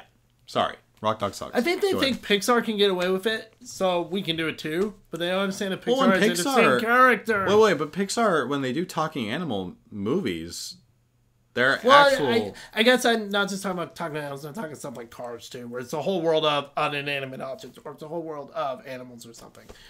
Oh, well... Like Bug's Life, yes, we're in the real world, but we're really in the bug world, and there's a bug. But that's what I'm city saying. and Every stuff. movie, they don't live in houses. Like Ratatouille, you know, he's a literal rat. Sure, you know, sure, that's in true. the human world. And like in Finding right. Nemo, they're fish in the human world. You know, there's no ham-fisted... We're making a world of, and I hate to pick on movies like Zootopia because they're actually I was good gonna versions say, of Zootopia this. is a good version of this. Yeah, so Disney does it better, but you know, Let Disney do it anyway. yeah. My number 11 is Snatch, the terrible Goldie Hawn and Amy Schumer comedy buddy road trip movie, I guess. Plane trip to South America where they get kidnapped by drug smugglers or something. Just kidnappers who hate America, generically hate America, and that's it. I think that's all I got, or all I remember from it.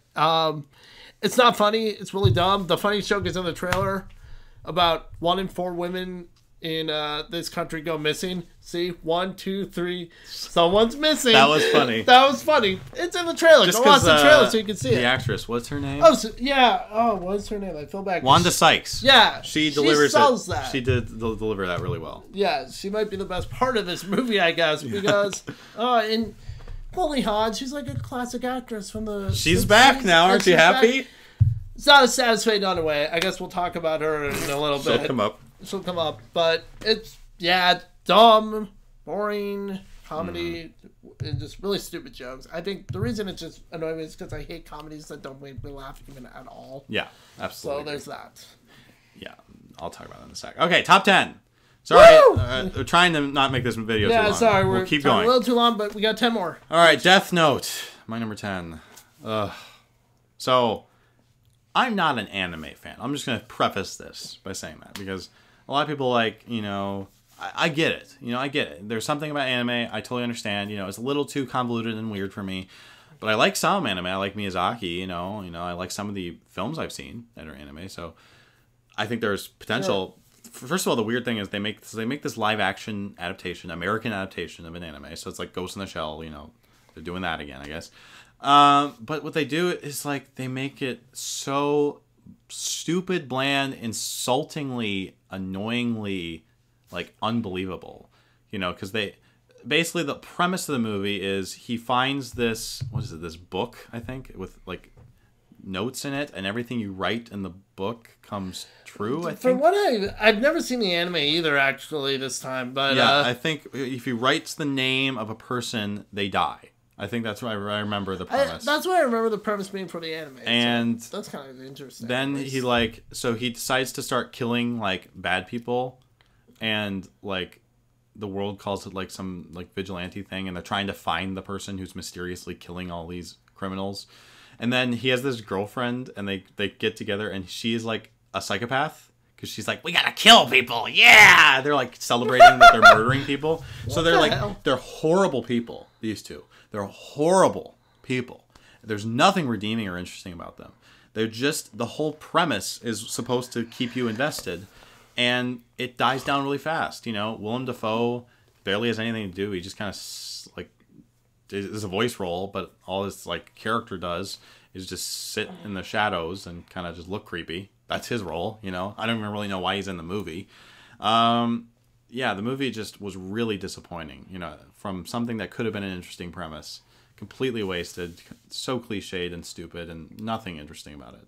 Okay. My number 10 is Beauty and the Beast, because, my God, this movie, I agree with everything you said. It's terrible, and I think part of the reason it's so low is just because I think it's way overrated, and I just want to really sell into this movie, because this movie, it took this amazing animated Disney movie that I grew up on, that I love, and maybe there's a bit of biasness then, but it just trashed it, just threw it around the room and beat it up and socked it and left it out in the back for dead. Like, that's exactly what it did to the animated movie.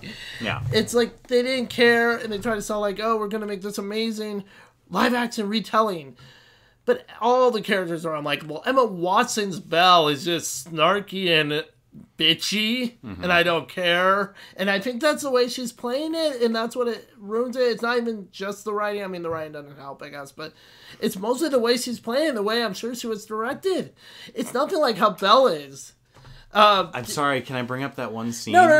I think you do a better way of saying it. This is what I was leading to, so I was hoping you'd jump in. Because that one scene, I think, exemplifies everything wrong with this movie. So, in the original, during the Belle sequence, the song sequence, right towards the end of that, Gaston, you know, walks up to her and proposes to Belle. Right. And says, you should be my wife. And then she's like, yeah, no, that's sorry, not going to happen. But she says it like polite in the original. You know, she's polite. She said, no thanks. And then she walks out and she's like, could you imagine me and Gaston? That's ridiculous. And she's making fun of the whole idea. In the new one, Emma Watson is rude to Gaston, like mean, and then slams the door on him and then like starts to get angry at the thought. Yeah, like she's actually offended that this guy would ask her. Even, okay, yeah, he's a douchebag, sure, but that just reflects poorly on her. God. In the original, she comes off as the better of the two, right? Absolutely. She's above it. You know, she's like, oh, could you imagine how ridiculous me with Gaston? It's just like she's a condescending bitch in this version. I know. And it makes her so unlikable. Unlikable, absolutely. It's just like Beast. He's a horrible person. And everyone's horrible. In the wolf scene, when, you know, he's attacked by wolves, I'm like, you know, you can leave him in the woods. But, yeah, this movie sucked. And I don't get why people like it. I think they're just blind and nostalgic. It sucked. Yep. You're number 9, sir. My number 9 is Snatched. Yep. Woo! We're going to talk about this now. Go ahead. And you just talked about it. I'm going to second you and say, yes, this movie is so unfunny. So unfunny. So boring. So predictable. So predictable. It's like one of those, like, you know, tries to be like an adventurous comedy. I hate these type of movies that try to have, like, an adventure. You know, like, Jumanji did this a lot better. But I still didn't really like it. But that's like the good version of this. This is just like so bland. First of all, I don't think Amy Schumer's that funny. I thought Trainwreck was good, like, despite Amy Schumer. Like, she was just... I think I gave her a pass in Trainwreck, but then I watched stand-up with her, and she's not that funny. I think you're right. She's not. And I don't like her brand of humor. I don't really like her... in this, I don't like her character at all in Snatched. Like, I thought she was really unlikable. At least in Trainwreck, she's a little bit more likable. And it's a very atypical romance film, which made it work, you know? Yeah. This movie is like a mother-daughter movie that is typical as hell. Oh, God. This is exactly what you see in every other mother-daughter movie that ever existed. But, you know, it's just done so lazily, you know? The one thing I'll say about this movie is Goldie Hawn is trying. And she's kind of charming still. Sure. Yeah, you know, she is. Fair. She's a little bit charming, and I think given the right material, I'd love to see Goldie Hawn do more movies, right? You know, I think that it's not a bad thing that she's back. It's just too bad she chose this movie, because this script isn't worthy of anything. It's not worthy of direct-to-video, you know, even. That's how just lazy and bland this script is. And, you know, I'm not going to talk about it anymore, because you already talked about it. But the movie sucks. That's fair. My number 9 is the Emoji Movie. I will agree with you on this movie to a point. I think the animation is actually like they were trying, and they actually made an interesting animated world. You're right. What annoys me about this movie is how much of a product placement it is, and that's all it is. It is just basically Wreck-It Ralph. The entire story is just the script for Wreck-It Ralph, change a few names, and we have the Emoji Movie. The best part of this movie is Patrick Stewart as Poop saying, "We're number 2. We're number 2." Just because I imagine Patrick Stewart in a recording booth saying, "We're number 2," and saying that he's Poop. It's just funny to me, even in a sad way. But what annoys me is it's just over product placement to kids who shouldn't honestly even have cell phones. Maybe that's my, whatever personal thing. I don't think kids should have cell phones. But little kids what are we talking about? Kids like little kids who'd be watching this movie having smartphones is what I mean. Yeah, because I'm like 12, 13. No, they're not watching this movie though. Probably. Hopefully not. I'm talking like 6-year-olds, 5-year-olds, like my niece. Yeah. Watching this movie and being like, "Can I get an Instagram account?"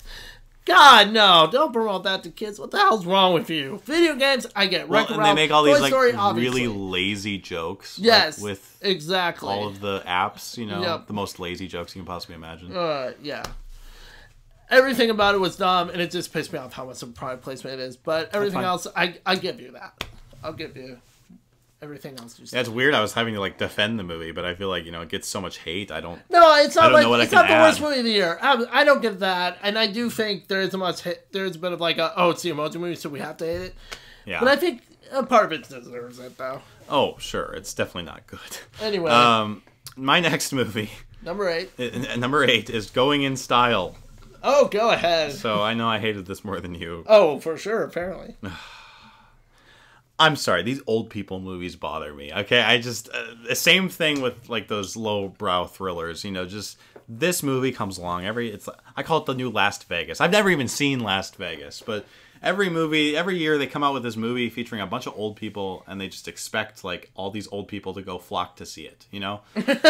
All the humor is it's like that Second Exotic or the Marigold Hotel. Those two movies with I keep wanting to say McGonagall, Maggie Smith. Yeah. And Judi Dench. Yeah. I wanted to give those more credit. I haven't seen them, but I heard they're better than this. They are better than Going in Style for sure. The second one, the one I've seen, it is definitely better.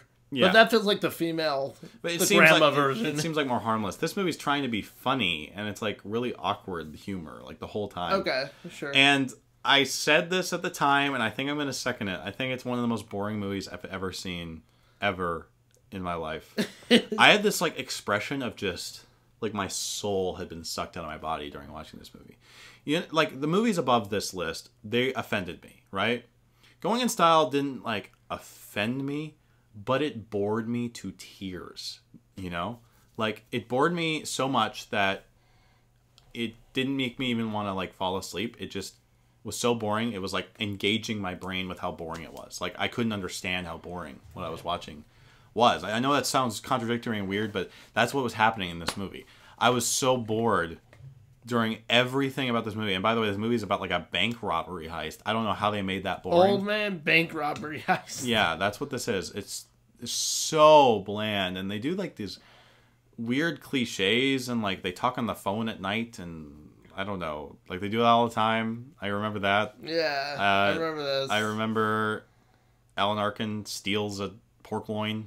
And then he's running out, and he can't run away fast enough. So he loses his breath and so he gives up.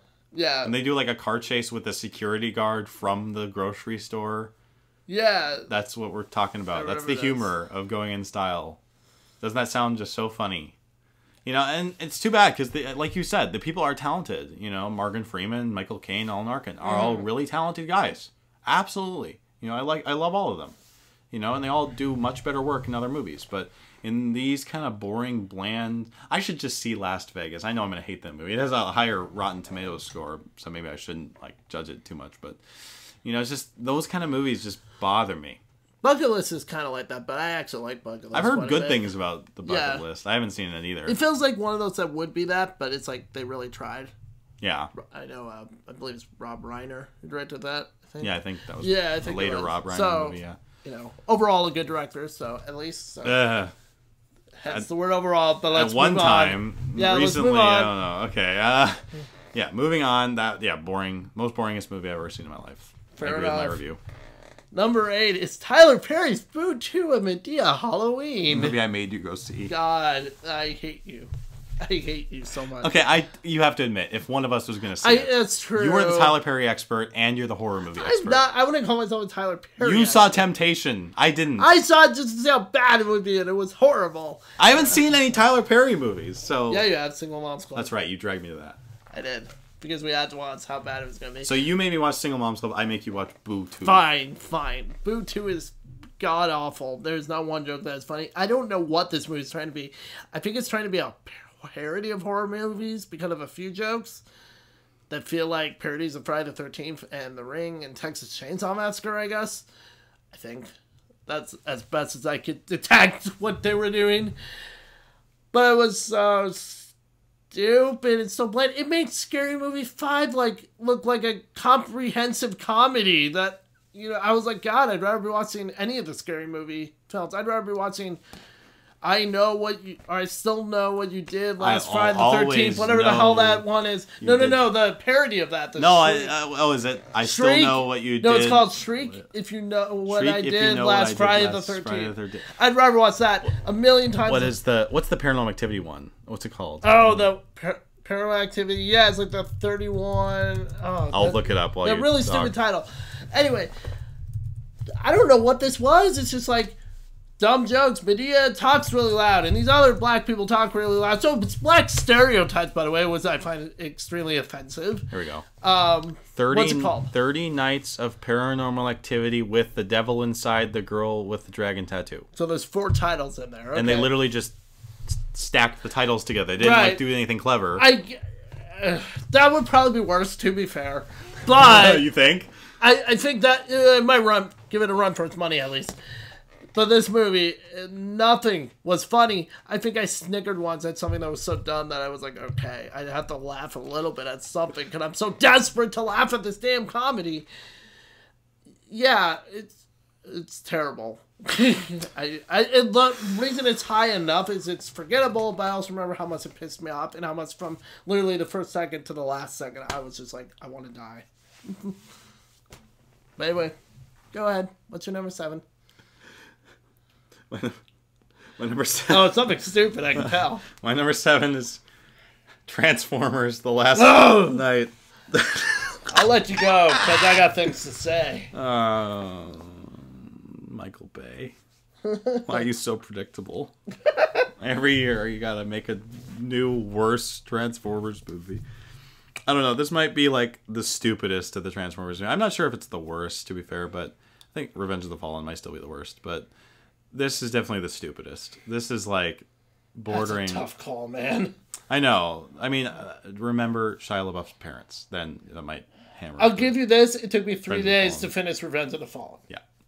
3 days. Revenge of the Fallen is just nonsensical ridiculousness, but this is so stupid because it's like, let's hammer in King Arthur, Nazis, Anthony Hopkins, and Mark Wahlberg, and put them all in a Transformers movie, and hope to God that it all works and fits together. And guess what? It didn't at all. This movie is a nonsensical piece of crap.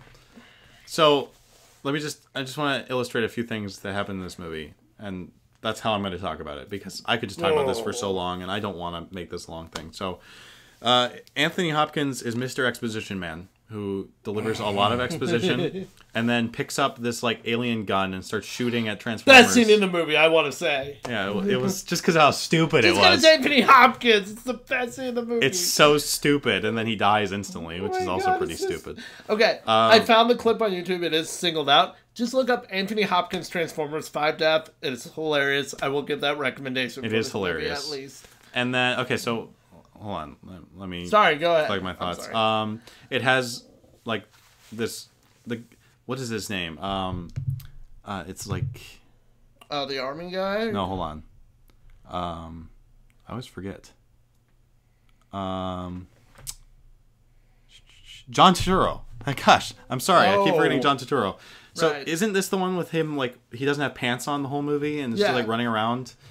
In a different he's in Cuba? He has to stay in Cuba, I guess. And he protects Transformers. Why do they put him in this movie? He has no reason to be in this movie. He does nothing. I think he makes one phone call to Anthony Hopkins, and that's it. I think they just do it because it's John they think it's funny. Like, they think this is humor? Like, oh, look, see, we're being funny and cute? He got the pants on. It's hilarious.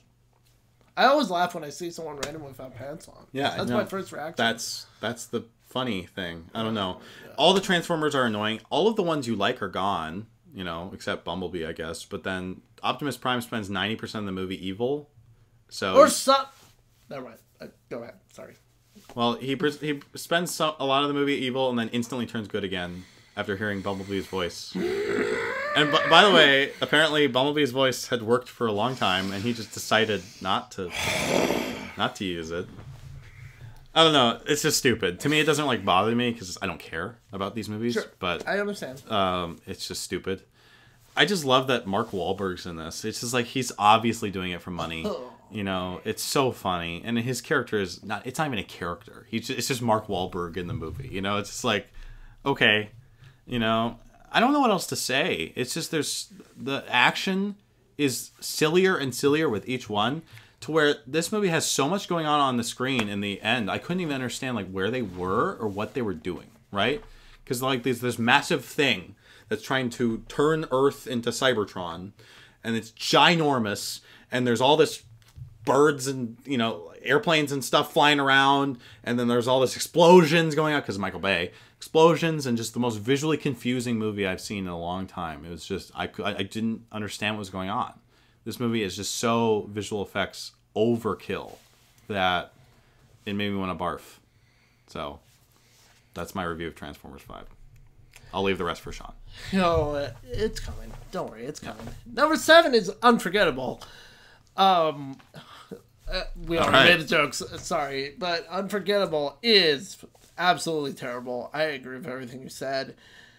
It's just these characters it was so dumb and they were just unlikable. And Katherine Heigl is, of course, this crazy woman, and her mother is like just an enabler for her psychosis. She like helps hide this like these like not tests, psychiatric like things she had to do, and I'm blanking on words right now because I'm so just mad at this movie. Sorry, but this movie, it makes no sense. It's just so generic. Just go watch Basic Instinct. Admittedly, I've never seen it. But I'm sure, based on everything I've heard, go see Fatal Attraction. See those. Stop seeing these terrible... Why are they remaking these? They're 20 years late. Like, they're just rip-offs that should have come out in the 90s. They try to make, like, one of these a year. These I know. low-rate thrillers. Why, though? What even started this shitty trend? But anyway, crappy trend. I'm sorry. It's all right. Whatever. We got one through. Money. It's terrible. Money. It's bland. Everything you said, I agree. I got more to talk about other films, so let's keep moving. All right, so this is what I call the horror movie block of my list. Okay. I have 4 horror movies in a row. Ooh. Well, you could construe them all as horror movies, I guess. They're all various shades of terrible. I mean, almost all these are interchangeable, so that's the thing. They're all just terrible, right? So I'll start with Wish Upon. I think it's up highest because it's the most original, even though I know you said it's based on like this story that... Monkey's Paw. Yeah. The Monkey's Paw urban legend. I really haven't heard a lot about this story, but it tries to have an original premise. I guess I'll give it that. But other than that, the movie is horrible. It's just unlikable, terrible main character who you hate and you hope dies. And I hate when they do that, when they make like characters that are like really stupid and really like evil. She's unlikable from the very beginning. Yeah. They just make her a terrible person and you don't like her. And if you don't like your main character, how are you supposed to get invested in the movie? Yeah. You know? And this movie, I don't know, like the logic of the movie doesn't make sense to me. Like a lot of things happen. I'm like, I don't understand. I really don't get it. Can you explain this whole thing to me? This magic. I know it's all magic and I get it, but I don't really understand why or what the reasons for things happening are. It just kind of like defies its own logic at times. And then, of course, they throw in like some cliches. You get the creepy boyfriend because she made a wish, but be careful what you wish for. Because, of course, he's going to be a creep. She should have... Right. Basically, what this movie advocates is word your wishes like freaking legal statements. Well, I'll talk about a bit more about this too, but Wishmaster is literally a horror series about that, where it's an evil genie like that. And Wishmaster is a better film than this. Yeah. I'm sure. I haven't seen it, but yeah. Not that it's an amazing one, but yeah. I mean, I don't know what else there's to say. It's just like, it's just one of those horror movies that you just regret seeing instantly. It just kind of sticks with you in your mind. It's like, geez, I can't believe I sat through that. What a terrible film. That's what I got. Okay. My number 6 is The Circle. Everything you said, man. By God, was this awful. It was so bland. It's like they had this interesting... I mean, okay, not too interesting. It's a premise that's been done before, obviously. Tons of times. Technology is bad, and here's why. But even saying that, they could have still made me care. They could have still made me a little invested. I was like, okay, what's this stuff with John Boyega? What are we going to learn about the Three Circle? Wise Men? Yeah, what is so bad about The Circle? We never learn what's so bad about The Circle. Well, just Tom Hanks and Patton Oswalt are jerks. They're effed. That's all we know. Well, no, they're just jerks for no reason. There's no like character development. I guess that's it. No, I want to. The movie ends with Emma Watson revealing to the world on a giant screen all this information we never get to see. But everyone's gasping like, horrible, like right. Some god-awful thing happened. They turn to, Tom Hanks, like you said, turns to Patton Oswalt and cusses and says they're done. And movie's over. That should have maybe happened 30 minutes before the end, and then the rest is her trying to escape. That's what I thought this would be, like her like on the run or something, or trying to escape, or like a thriller thing. I was like, I could go with it. No, it's so boring. They had no ideas. The middle of the movie is literally her having a 24-hour webcam vlog. That's the other thing. She's really the most stupid. Boring thing ever. She's such a stupid character. She just agrees to whatever they say. I'm going to tell you something I didn't tell you. A little secret.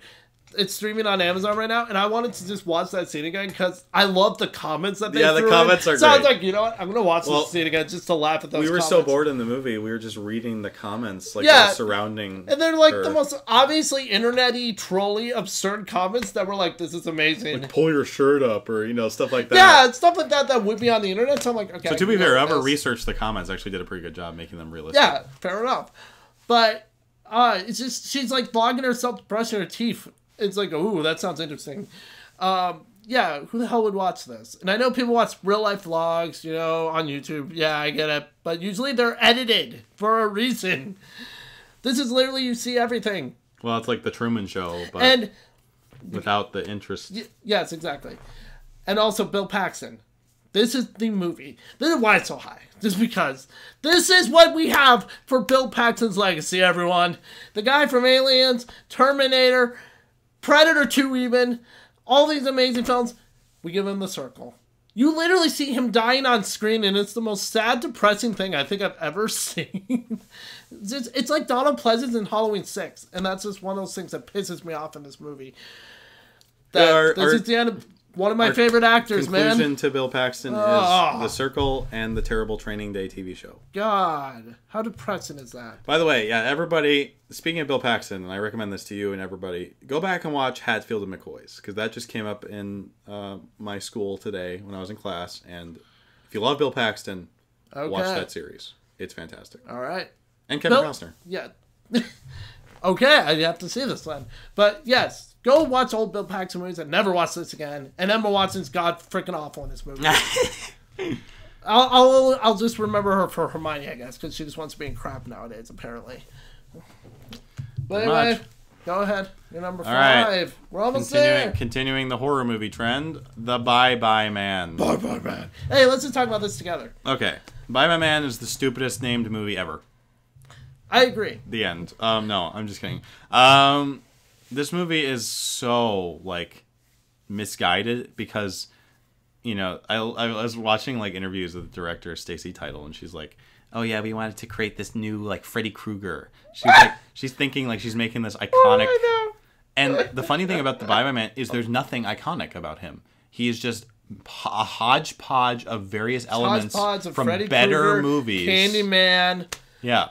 Mixed together in one crappy movie with terrible, terrible acting, including the producer's daughter that we always make jokes about, because that's how she got the role, right? Because she had to be some sort of producer's daughter. I can't believe anything. There's no way she auditioned for that part. There's nothing else. No way she auditioned for that part. This movie, I'll just give my piece real quick. This movie is a guilty pleasure for me because I sat there in the theater and I went and saw this after you, expecting to be pissed off. I was laughing my ass off the whole time. This movie is hilarious. It's god awful. Don't get me wrong. This is just so bad. It's a good movie. It's like the Wicker Man remake. It's not quite as funny, I'll admit. But No. I enjoy it as a guilty pleasure. So take that for what it is. But I agree with you. This movie is horrible. I'm glad you were able to enjoy it. I hated it. I understand that. I hated it. It was just a waste of time. It's not... scary is not even the right word. It's like it's the most misguided horror movie ever because all of the scares in giant air quotes I'm giving are just either jump, like really loud noises, but they don't even qualify as jump scares because they're not scary. They're just jumps. You know? Right. And I guess there's a CGI dog, and I guess that's supposed to be scary. That's right. I forgot about that. The CGI dog's supposed to be really scary. Yeah, that's and right. then the Bye Bye Man just kind of stands there. He doesn't do anything, by the way. He's like if some he wants, weird Candyman ripoff. If you wanted him to be like a Freddy Krueger or a Michael Myers, he has to do something. Right. He's just this quote unquote premise. And I'll give it this: the premise of the movie was slightly interesting. I could see that maybe working in a much better, more talented director's hands. Yeah, the name, of course, being cut out because the name is too silly to take seriously. The name is so stupid, but the idea of not like even thinking about something, that's hard. Because like not saying something, that's easy. You know, that like part of the premise. Okay, well, don't say it. That's pretty easy. Don't think it. It's like not thinking. The more you think about it, oh, that's kind of interesting. Could have been reworked and made much better though. And that's straight from Freddy Krueger though. You know, don't think about Freddy. Don't spread his word, and you'll be fine. Okay, I'm gonna bring it up anyway. So Carrie Ann Moss and Faye Dunaway are in this movie. Yes, they are. So first of all, let's lament Carrie Ann Moss's career because I like her in Trinity, but is the she's last done literally nail in the coffin. nothing. Yeah. And then Faye Dunaway decided to come back, and for money, she ran out of her retirement fund. Ran out basically. So the Case for Christ and the Bye Bye Man are helping fund her continued retirement. To be fair, she's only in one scene in both of those movies, but yes, it's just depressing to see her there. It really is. I really like Faye Dunaway. I guess I'm thinking about this because I just saw the Insidious movies, but maybe they're thinking maybe we can make her like a Lynn Shay kind of thing. But they didn't because they just made her... Right, no, I agree. Oh! Remember the opening where they tried to make this like quote-unquote clever, hard, like, you know... Oh... Yes, I remember this. Opening where they do the oneer. Yes!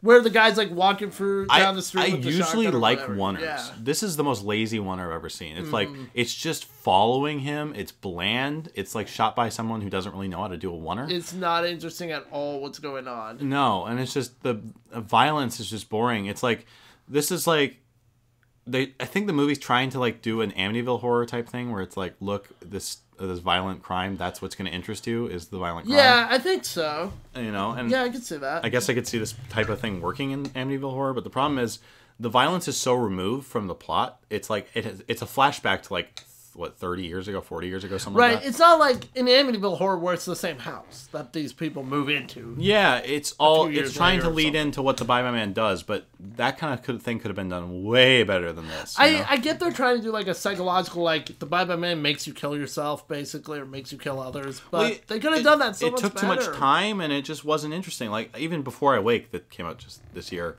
did it a lot better, where they do the kind of opening, and there's mystery to it, you know. I don't know. That's just what I get you. It's a guilty pleasure, but I completely agree with everything you're saying. Yeah. My enjoyment level, I guess, was evidently very much higher. But good. I'm glad you enjoyed it. My next one is Wish Upon, which is... Wait, so did you have Bye Bye Man at the same spot? Yeah. Well, then it's my turn again, right? Oh, I'm sorry. You're right. You're number 4. My number 4 is Resident Evil: The Final Chapter. Yeah, so this is one you can construe it as a horror movie or an action film. Take your pick, I guess. First of all, I need to talk about the theater going experience because that, as much as that doesn't count towards my rating, it was hilarious. We walk into the theater, we're sitting up close because a friend of mine and I like sitting close to the theater, just to get the big screen experience. We were in the ultra screen too, so we saw this in the ultra screen with one other couple. It was us and the couple in this massive auditorium. And the movie was so loud that my friend with hearing loss was covering his ears. We had to move to the very back row of the theater and was still like too loud. So like the sound, by the way, the sound mix, which I'm very well acquainted with because it blared in my ears for the whole movie, is terrible. This the movie has the worst sound of any movie I've seen, like at least in the last few years. I can't remember a movie that has worse sound. The sound is like, it's all like, you know how movies utilize silence well? This movie doesn't. It doesn't have silence. It's just all loud, bombastic action the whole movie, pounding. The mix is all wrong. Things that should be louder are quiet. Things that should be quiet are loud. It's just it's a mess. And the whole movie tries to parody like Mad Max Fury Road with zombies, and that's like the first half of the movie. Yeah, they do this like thing where they have this truck and then it's being followed by tons of zombies. God. And they do like this action scene on the truck and all that. So they try and do that. I can see that being a nice setup, but I'm guessing it obviously doesn't pay off. No, it's really stupid. And I don't even know why this series went on this long. Well, money, besides that. But it's like they ran out of ideas like after the second movie. They don't really know what they're doing anymore. It's been the same movie every, some of the video games are better. Yeah, I should say. Some of them. No, but these aren't even like the video games. They're just like stupid, dumb action movies that Paul W. Sanderson just, I guess, likes the same type of movies. He keeps making it over and over again. And I'll just say, all of the acting is terrible. Mila Jovovich, she can't act. I'm sorry. No, she can't act. This movie has like things that make you angry because I actually kind of enjoy the first Resident Evil on a certain level. Sure. I thought it actually did things I like. I think it's silly. For sure, at times. It's not a very well-made movie, but it does some things I like. This movie ruins it all. Because, first of all, they go back to the underground type stuff in the second half of the movie. They bring back the Red Queen, but instead they cast their daughter, Paul Davis Anderson and Mila Jovovich's daughter. Oh, God. And she's terrible. She's such a bad actress. And did she say the line? Mm-hmm. Oh, like I said, we stayed through the credits. Guess what they throw at the end? No! You're all going to die down here. Oh, screw you. Because that's like the best part of the original movie. Yeah? And they say it again. And they do it during the movie, too, I should say. Oh, okay. They ruin that again. Oh, okay. They didn't just... Okay. No, they do both. They throw it at the end of the credits and they... That's a little less stupid, at least. No, it is. I mean, it's still stupid, but... At least they didn't just do a credit stinger. I'd be like, what the frick? It's really... I knew they were going to bring it back, and unfortunately they did, because it's just so stupid. So, but this movie tries to tie up all the loose ends of the franchise. It's hilarious how it fails everything, because there's way too many loose ends. So many loose ends. So, because the what's his name? The guy with the blonde hair, the old guy who's evil. Oh, God, I can't think of his name. Yeah, you know what I'm talking about, No, right? I know what you're talking about, though. Yeah. He's the big main antagonist of this movie, and they try and make him interesting. He's not interesting. And okay, so I'm just going to spoil some of the movie to explain why I hate this movie so much. That's fine. At the end of the movie, so what happens is they're all in this bunker where all the Umbrella Corporation employees are. Okay. They're all being kept in like what do they call those tubes, the sedation tubes? There's a name for it. I can't remember the name. You know what I'm talking about. Yeah, I know what you're talking about. Where they hold a hypersleep or something. Yeah, they're all in these tubes. Pods? Yeah, all those pods, but there's an S word that's related to it. Anyway, not important. Go ahead. So they're all in these pods in this hibernation, and their plan is to defeat Umbrella Corporation, is to blow up and kill the last remaining humans because they all worked for a company, I guess, so they're evil. And I'm sure there's like children in this. If you think about it, like they would have brought their families. So there's a bunch of kids that they just blow up.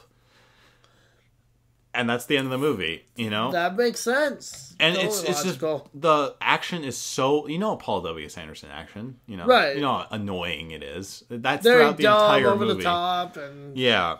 Shaky cam. The one thing I liked in this movie, and I still remember it because it does stand out, and it's it's really stupid, but I still enjoyed it because I don't know. I was desperately searching for something to like. There's a moment where Mila Jovovich rolls up on a wheelchair in old people makeup because she's supposed to be the original Alice. Alice is a clone, by the way. of the original. Is that from like 5 or something? Or is that yeah, they throw in that she's a clone earlier, but I think I remember that. But now we established that she's the clone of the big umbrella corporation Honcho, who was in charge of like the original company before it all went down. Okay. And she's the daughter of like the founder or something. I don't know. It was really convoluted. But so Wesker's there because, of course, you gotta have Wesker just standing around, and they can't kill her because she's a member of the company, and no employees of the company can be killed by the Red Queen. But so what happens is she's like, yeah, I can't kill you, but I can terminate you. And it's like, Wesker. They rip off RoboCop? Yeah, Wesker. I already told you this. You already had that reaction. I forgot about this, and Wesker, now I'm remembering you're fired. And it is kind of delightful when she says that, because then the Red Queen kind of like looks at him like with this evil look, and then like blows him up and kills him in the most spectacular way. And it's like, okay, that was a little fun. It's just because I hate Wesker, especially from the video games. I hate Wesker because he's so hard to beat, and he's dodging all your bullets like an idiot, So I guess that was like enjoyable in a certain sense. But then they blow up kids, so that's the end of the movie. It's everything you imagine this type of movie to be. I'm sorry, I've spent so much time talking about it. I'll stop. Terrible movie. Okay, number 4 is Wish Upon. Like I said, Wish Upon is. I agree with everything you said, and my thing is, I was laughing during this movie, like Bye Bye Man. That's true. The thing that holds it back from fully saying the words guilty pleasure, although it's really close, it's almost like I want to riff it, because there are hilarious moments in this movie, is, you're right, Joey Kane's character is horrible from the very beginning. And about halfway through the movie, I was like, okay, I think I know what they're trying to do with this, which they're trying to say this box, it's like a drug, and it makes her really bitchy and horrible. The problem is she was a bitch at the beginning of the movie. And they try and like tie it in, like her mother killed herself because of the box, and now that was so convoluted. It makes sense. By the way, apparently her bicycle from when she was a little kid, from the very first scene, she has left in the exact same spot all those years in front of her house. Right. I will never forget that. That was amazing. And her dad's a dumpster diver. And instead of her being like sympathetic, like, oh, Dad, you should get a real job. She's embarrassed by him. She's just like, oh, how could you dumpster dive outside my school? And I'm like, I get she's a teenager, but God, there's a certain level where you got to make her realistic. Not every teenager's that much. I mean, some are.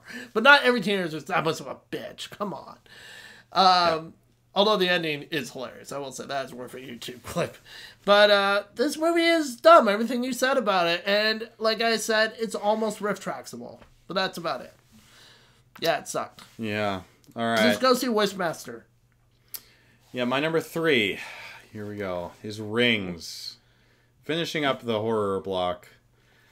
I understand why you didn't hate this movie as much as I did. If you guys don't know, The Ring is my favorite horror movie of all time. So this movie holds a particular spot in my heart as being, heartbreaking and horrible. So, okay, so they make The Ring 2, right? And they answer all the questions we didn't want answered. And they do it badly. Yep, I agree. So now they're like, okay, what can we do more? How do we answer more questions that people don't care about? Well, let's look at her birth mother and like her life in where she lived and all that stuff, because apparently we're supposed to care about that, right?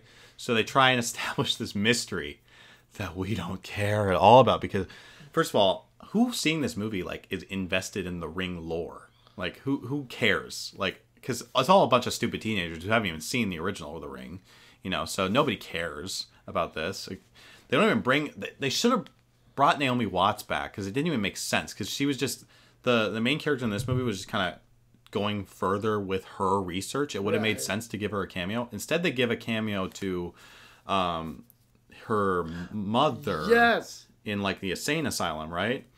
I remember this. Yeah, barely. Like that. I'm sorry, this movie, I saw this in January, so this was long. This was a year ago. Recently, but even I'm forgetting that part. Yeah. So all that mystery stuff I hated, because I don't want to know. See, that's what's so great about the original movie. You don't want to know anything they don't answer. They check the boxes they need to check. If you think too hard about The Ring, it falls apart, because the logic of the movie is it doesn't make sense in a pure sense, right?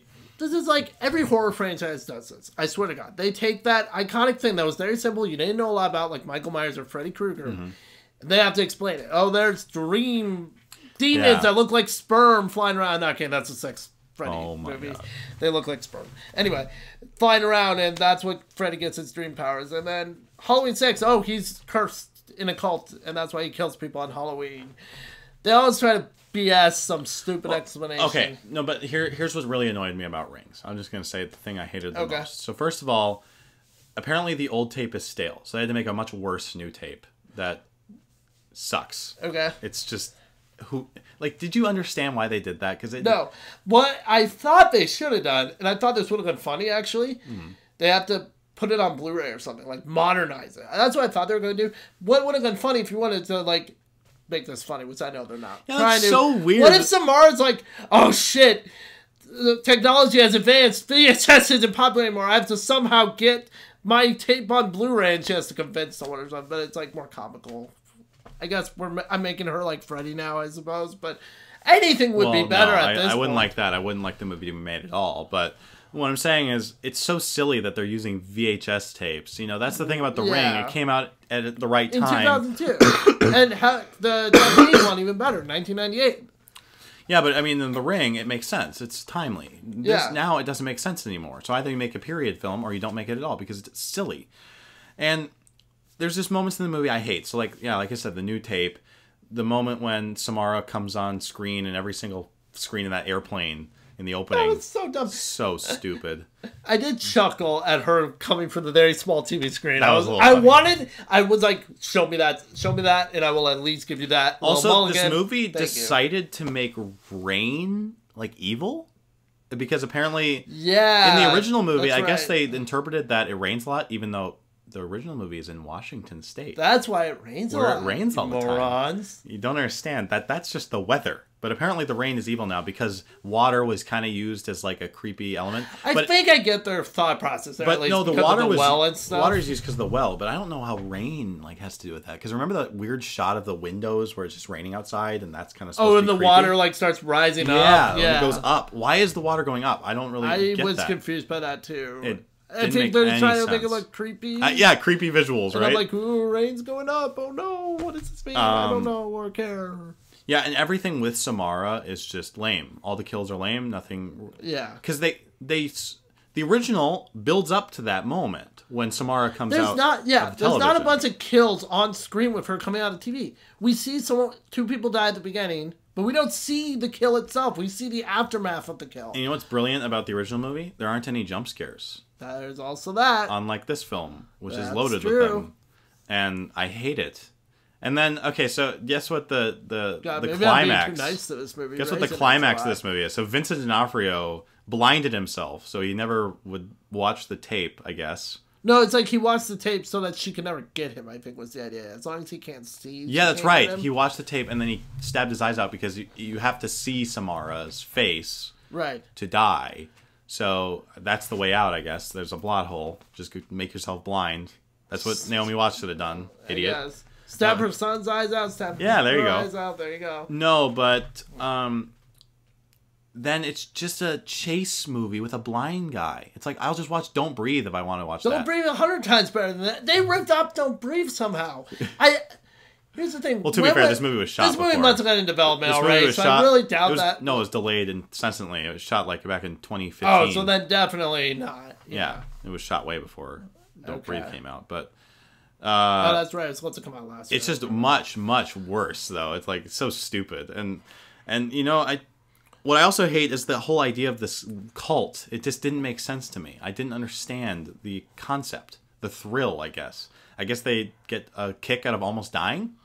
I assumed the only way I can read it is like a drug thing, like people who do drugs, and it's. Like but would you ever agree? Or like you remember the fad that was around.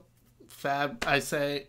Around when we were younger, like teenagers were like playing the choking game and stuff. No. You remember hearing about this? Mm-mm. Kids would like try to choke themselves till they turned blue. Oh, so kids being stupid, I guess. Yes. So I took that as just one of those kids. But why is this university professor behind it? I don't understand why he is. That I don't get. Like, you're enabling this like horrible idea where people are literally dying. Someone dies under his watch and it's like, oh, oops. Whoops. Your person ain't get And then they do the soon stupid enough. car crash cliche. Yeah. I hate the car crash cliche. They need to stop using Yeah, there's this a in car horror crash. movies. I'm like, gee, I wonder who's in the car crash. No, Oh. they always do this to like eliminate a character in Yeah. a quote unquote scary way, and it needs to stop. It's They so did do that in the Bye Bye Man. yeah, they did. Yeah. Because the black lady like runs up to him in the street and like he flips his SUV. That's right. Yep. Anyway. That happened. Yeah. I'll wrap it up and just say this movie just really pissed me off because The Ring is... What is The Ring above all else? It's a mystery horror film. It's like a psychological mystery horror movie with supernatural elements. This movie is like a jump scare filled, boring, bland, typical teen horror movie, you know, without a brain. And it ruins all of the mystery and the things you like about the original. It makes everything stupid. It makes... When a movie, basically, if you think about it, makes the original worse, then it's a special, you know, kind of terrible to me. I understand that. That's fair enough. All right, Sean, what's your number 3? Ooh, okay, let's try to get this pretty quick, but my number 3 is 50 Shades Darker. All right. By God. Okay, I'll admit, this is one movie I absolutely didn't want to see, but I saw it because I was like, you know what? I should at least give it a chance. Maybe it's bad, but maybe it's not as bad as what I've heard. I shouldn't judge a book by its cover. Oh, wait, sometimes it's totally fair to judge a book by its cover. Because this movie was so offensive. Now, the original's worse. That's even more offensive. But just this... I guess I can wrap my thoughts up on the series as a whole, because the second one still carries over a lot of these problems. This movie is completely promoting abusive relationships, which I find just disgusting. I know one of the complaints I always hear about, especially in Christian circles, is about the sex being promoted. I'm like, you know what? That's a lot of movies. I'm used to that. Whatever you want to think about that. Well, but the way it is promoted, that if you are dating someone, man or woman, if you are dating someone and they want you to do something that you don't want to do it anyways. Well, not because you love them even. It's weird because it's not really criticizing or making a big deal about Christian, you know, changing as a character. No, they don't he never do it. does He doesn't have an all. arc. Yeah, like if he started out as a douche who was like manipulative asshole, and then kind of comes into being then charming. I can at least be like, okay, I get what you're doing. No, nothing like that. He's manipulative in the second one, and I won't be surprised. Although I'm not going to see it if I find out he's manipulative in the third one.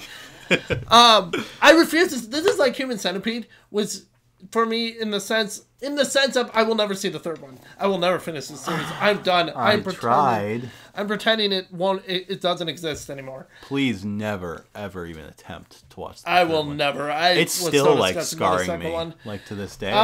This movie is okay. The one thing I will say that's better. It's slightly. It feels a little bit better written. It's like the characters are this one a tinge more believable. It's like the acting. I think it's better just because it's less like offensive. Yes, I think that's also it. That being said, this is still terribly stupid. It's worse made. It carries over a plot. It does like those thrill subplots. Oh God, yeah. Because didn't they do that ex-girlfriend thing? They did. They did the unforgettable thing. Weird thing is unforgettable. I guess did it better. Which is a weird thing to say, I know, but I guess it did. But yeah, this movie is offensive, and I would rather eat a bullet than watch the third one. I am so disgusted by the series, and I'm just done. So yeah, I'd rather watch Twilight. And I hate Twilight. I would actually honestly rather watch. I'd rather watch any of them, even New Moon, than this. Well, I don't even accept maybe New Moon than this movie. Wait, New Moon's your least favorite? I'm basing on what people have said on that one. You haven't seen New Moon? Which ones have you seen? I've seen the first and the last one. So you've seen Breaking Dawn Part 2, but you didn't see Breaking Dawn Part 1? I saw enough of it online before seeing it. So anyway, what I'm saying is I'd rather watch the Twilight movies than the 50 Shades of Grey movies, and that's saying a lot. Okay.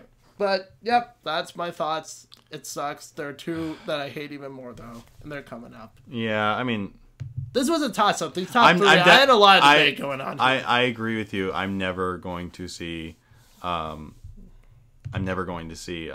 third one. Yeah, absolutely. I think we understand what kind of movies these are. Yes. Okay.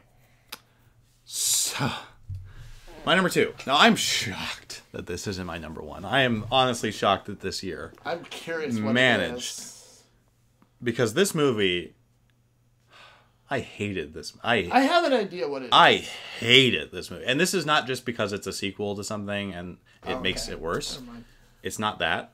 This movie is just like a special place in hell for me in this movie. Oh. This movie, it is A Dog's Purpose. Oh my gosh. I escaped this movie. I debated it with myself whether I should watch it just for this list, but I escaped. So maybe I'm lucky. Talking dog movies, man. They keep haunting me. Why can't I just get away from these movies? Okay, so this movie is about Josh Gad, his dog, and we get to hear his voice throughout the entire movie, and that drives me crazy. I'm sorry, Josh Gad. I just find you annoying a little bit. Josh Gad sucks. I think I'd rather... So, I think this would be high on my list, too. Sounds like it. He just talks like this. Like, oh, I'm a dog. I can't believe it. Oh, my God. You know, so this... I haven't even seen it, but you're already annoying me. Young Dennis Quaid has a dog, and then he's going to get in, like, this nice fancy college, and then he doesn't, and then the dog dies, and then it gets reincarnated into a new dog, but it's an adult dog, not a baby dog, because that would make sense. So reincarnation happens where it just literally destroys the soul of the old dog, and then, you know... What the hell? Well, due That's to so plot, twisted. you know, you can't, you know, they don't want to waste time, you know, establishing that the dog actually grows up.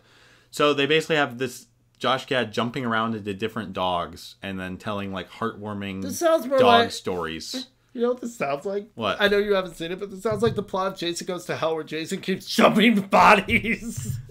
Fair enough. Sounds like a horror movie with a demon. Well, it's basically like, it's almost like an anthology dog movie, you know, just with this central Josh Gad character. And basically, like, what it does is like, oh, look how great dogs are. Look how they help people. Look how great they are. And it's like, oh my God. This is the worst way to tell this. It's like we don't get attached to any of the characters because they jump out of the story way too fast.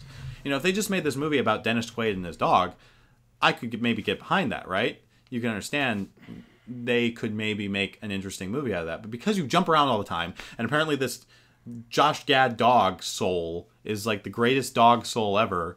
He saves all these people's lives, and he like rescues a child from the river, you know, and like, you know, does all this heroic things. I know that was like a controversial scene. That's all I know about this. Yeah, that's funny because the production all like tortured animals by like letting them go underwater too long and almost drowning them. And this is like Milo and Otis in a time when it's not a good idea to be Milo and Otis, essentially. They got in really big trouble, actually, over it. Yeah, and I understand. So not only did the production of this movie not treat dogs well, you know, the movie is just trying that lowest common denominator, Lifetime movie level heartwarming crap that I'm so sick of. But the fact that this movie does it over and over and over and over again with different cliches, different plot lines, it drove me crazy. You know, this movie literally drove me crazy. Brandon was next to me. I was like ranting to him, like, this movie is so bad. And I was like fuming in the theater even about how angry the movie was making me. And it's just a nonsensical piece of crap. It's just like one of those movies that you're like, how did this exist? How does this come to be? Who thought this was a good idea? You know, I don't even know if the movie made money. I kind of hope it didn't. But, yeah, and by the way, the ending, I'm spoiling this movie because don't see this movie. The ending, Josh Gad's dog character comes back in a different dog body and tries to convince Dennis Quaid that it's really his soul. And eventually Dennis Quaid is convinced that it's his old dog. So they have this big reunion. And then, get this, what? The dog somehow gets his old girlfriend from way back when to come to his house, and they have a reunion scene, and it's kind of implied that they get together in the end. Because they were originally going to get together, but then life drove them apart. But then these like 60-year-olds have a little, you know, romantic reunion. What? Because of the dog. And that's the end of the movie.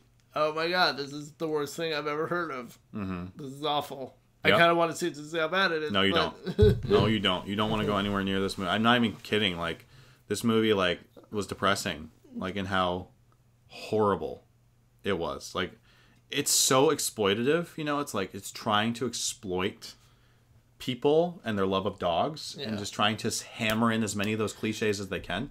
You know, this is from Lasse Hellstrom, who directed Hachi, A Dog's Tale, which is another one of those movies that annoys me because of how it's cloying sentimentality. It's like, just see one of the Benji movies, or see Homeward Bound. I loved Homeward Bound when I was a kid. See Marley and Me. Freaking watch Marley and Me, yeah. Watch Old Yeller.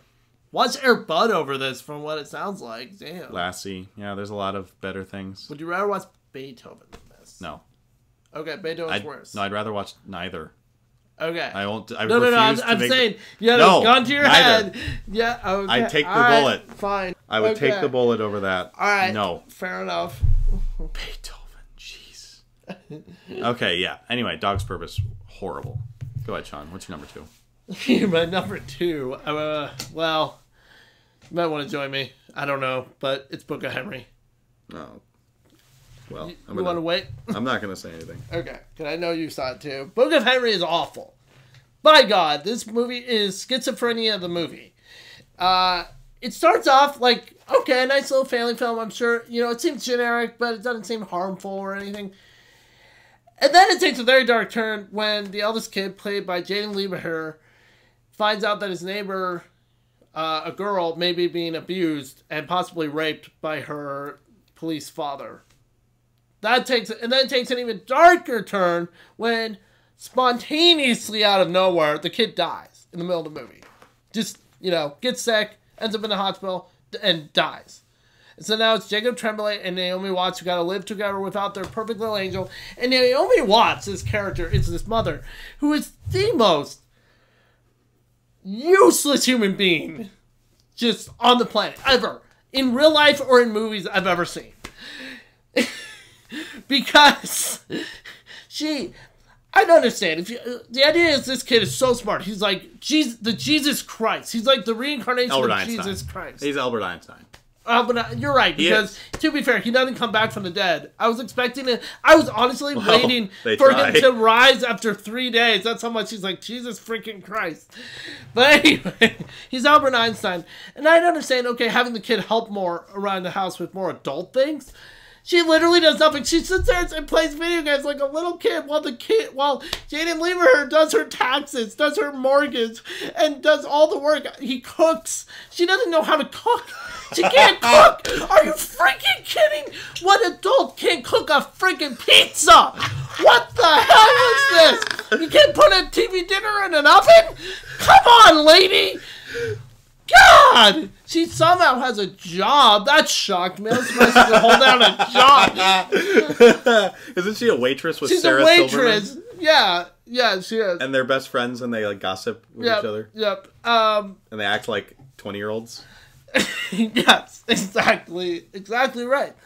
And then, of course, it turns out Jaden Lieberher has left a diary in which he has given very, very, very explicit and specific instructions about how to kill this police commissioner who is abusing his neighbor friend, who is a girl. And I don't want to take it all up because I know you saw this too, and you haven't mentioned it yet. But this movie, it's a heinous turkey of a movie. It is a dumpster fire. It sucks, but there's one that pissed me off a little bit more, and this was honestly a toss-up. I had a lot of debate, a lot of inside realization, and meditation, but there's one I hate a little bit more. But this movie is pitiful. Go ahead. Okay, well, my number 1, you might have guessed it. It is 3 Billboards Outside Ebbing, Missouri. I really, really hated this movie. And I understand. Okay, I'm not going to drag that out too much. The Book of Henry. Yeah. As I have stated numerous times in the last 6 months, what were you thinking, Colin? Well, I wanted to do something, original. I wanted to make an original film, and this movie's really original. Yeah, I'll give you that, Colin. It's original. Oh, yeah, it is. It is one of the most original movies of the year, and the fact that it's so outstandingly terrible that it actually blows my mind how you were able to make something this nonsensically stupid. Okay, so yes, you mentioned a lot of very good points. I'm going to mention some more. First of all, there is a scene, and I need to talk about this thing. I've been talking about it for 6 months. Finally get to talk about it in this video. Where Naomi Watts is talking to Jacob Tremblay in their kitchen. And... I know what you're going to say. And Jacob's like, Mom, you got to listen to Henry. And then she turns to this little 10-year-old boy and says, "We are not killing the police commissioner." To Jacob Tremblay. And then he's like, "It's what Henry would have wanted. You have to do it. It's what Henry would have wanted." And it's like, what is this movie? It's like unbelievably stupid. What? So, okay. No one acts like this. No, this is the silliest movie ever. So, first of all, the first half of this movie is trying to be like this really it's kind of whimsical, you know, a little bit. But then it also has like this dark element of this abuse happening that we never really see or understand, but it's implied, heavily implied. And I never really understood all of like the elements, like the pilot hat and all of that other crap and the contraptions that Henry builds. I don't know. He's just a genius. So more evidence that he's a genius. Yeah, he's perfect. He's a Gary Stu. I'm yeah, gonna use that he term. is. And what happens is, so he comes up with these elaborate instructions to his mother, and it's the most ridiculous thing. Yes, thank you. Naomi Watts puts in these earbuds and is listening to Henry, and Henry is literally like talking to her from the dead. She makes that comment, and he'll instantly respond as if he heard her. I guess he knows his mother so well. They have him, I guess, mess up, quote unquote, once. There's like one thing. No, I'll get to that because what they do is she buys a sniper rifle according to Henry's instructions, and then she goes out in the woods and practices shooting, and like he's making comments on her shooting, like, "Nice grouping on those shots, Mom," and it's like, what? Yeah. What? Like, it's like, you know, and she's like supposed to listen to these instructions, and then he comes up with this elaborate idea where Dean Norris, who plays the evil, you know, cop, the police commissioner, anti-Hank, I'm gonna call him, all right, evil Hank, comes out, and well, Dean Norris isn't at some stinkers because he was also in Fist Fight this year. He's got to work on that. Yeah, he walks out, and then Naomi Watts has a sniper rifle in this gazebo treehouse thing that Henry had, and like he's like, "Shoot him, Mom, shoot him!" like over these stupid headphones, and Naomi Watts accidentally backs into this thing that triggers this Rube Goldberg contraption that springs out a bunch of photographs of freaking crap. Why did and they that make this? You know, makes her realize that what she's doing is wrong, and she doesn't listen to Henry and find some other convoluted way to turn him in. And, you know, that's the movie, you know? Isn't that amazing? Aren't you really invested by that plot? Doesn't that sound so incredible? What pisses me off so much about this movie is that how much of a waste it was, you know? Because, first of all, really talented people in this movie. Naomi Watts, she's incredible. Yeah. She needs to pick better projects, though. I don't know what's going on with her agent, man. Fire your agent, Naomi Watts. Let me just say that. Yeah, you were shut in last year, which I didn't see, but everyone told me it was her second awful. Jacob Tremblay, Naomi Watts movie. This one, Jacob Tremblay does talk, so it does have that. At least he was in Wonder this year, so he's redeemed this year already. Oh, yeah. And, you know, I don't have a problem with him in the movie. It's just, it's a terrible movie around him. You know, it's like, And Jane Lieberher, who also has a good movie this year. It. Yeah, he's also wasted just as this ludicrously unrealistic child. Like, he's written as an adult. Like, you don't get the sadness that he dies because it doesn't feel like a real person. I don't know if you ever saw this. You maybe did. Do you remember Richie Rich? It kind of reminded me of those movies. The Macaulay Culkin, like, I'm so smarter than every adult. Yeah. Yeah, it reminded me a lot of that, and that annoyed me back then. That's a bad thing, too. Yeah, I did not like Richie Rich, and I really don't like this. Yeah, and just this whole movie was just, like, bafflingly stupid. Like, I couldn't imagine or believe that this movie was that bad. We thought it was just going to be all right. You know, even after hearing the reviews, we're like, yeah, it'll be okay. Right. You know, how bad can it be? You know? Oh, boy, was I wrong. This movie was horrible. Oh, God. Like, okay, this just proves to you that original doesn't mean better. Or it doesn't mean great. Because, yeah, Colin, the movie's original. That doesn't make it any better than it is. I love original ideas, but you need to have a good original idea. Yeah, it's like just because a movie's different doesn't make it better. Sometimes different is bad. Like this movie is so weird that it just becomes like this anomaly. Like you don't, like a movie from a different dimension. Honestly, part of the reason, you were talking about it a lot. I watched this much more recently because of everything I heard. It was a morbid curiosity. I decided to rent it on Amazon. Why'd you do that? Part of the reason also was he was fired from Star Wars Episode 9 because of creative differences, but also because of this movie and how bad it got reviewed and bombed. So I wanted to see how bad they kind of made him that he was kind of a jerk. That they I'm not going to say it was just that. They've said that. No, I think that's part of it. I think the guy is just kind of a misguided idiot who Jurassic World was a fluke. I haven't seen Safety Not Guaranteed, so to be fair, I still am going to watch that. But when it comes to Jurassic World, it's not like a director's movie. It's very just him on autopilot. I don't think that he had much to do with it. Probably Spielberg and the writers there are very much involved in that movie.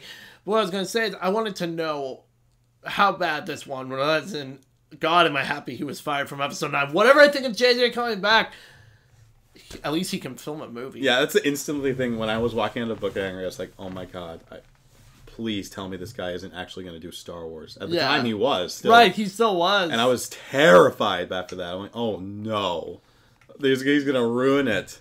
Thank God they fired him. I'm sorry, Colin. I have no respect for you anymore. I'm sorry. Right. There are certain times where a director makes a movie so bad that it takes 3 good movies to redeem. And that's what this is. I just cannot believe how bad this movie was. It made me angry. It made me sad that this movie was made.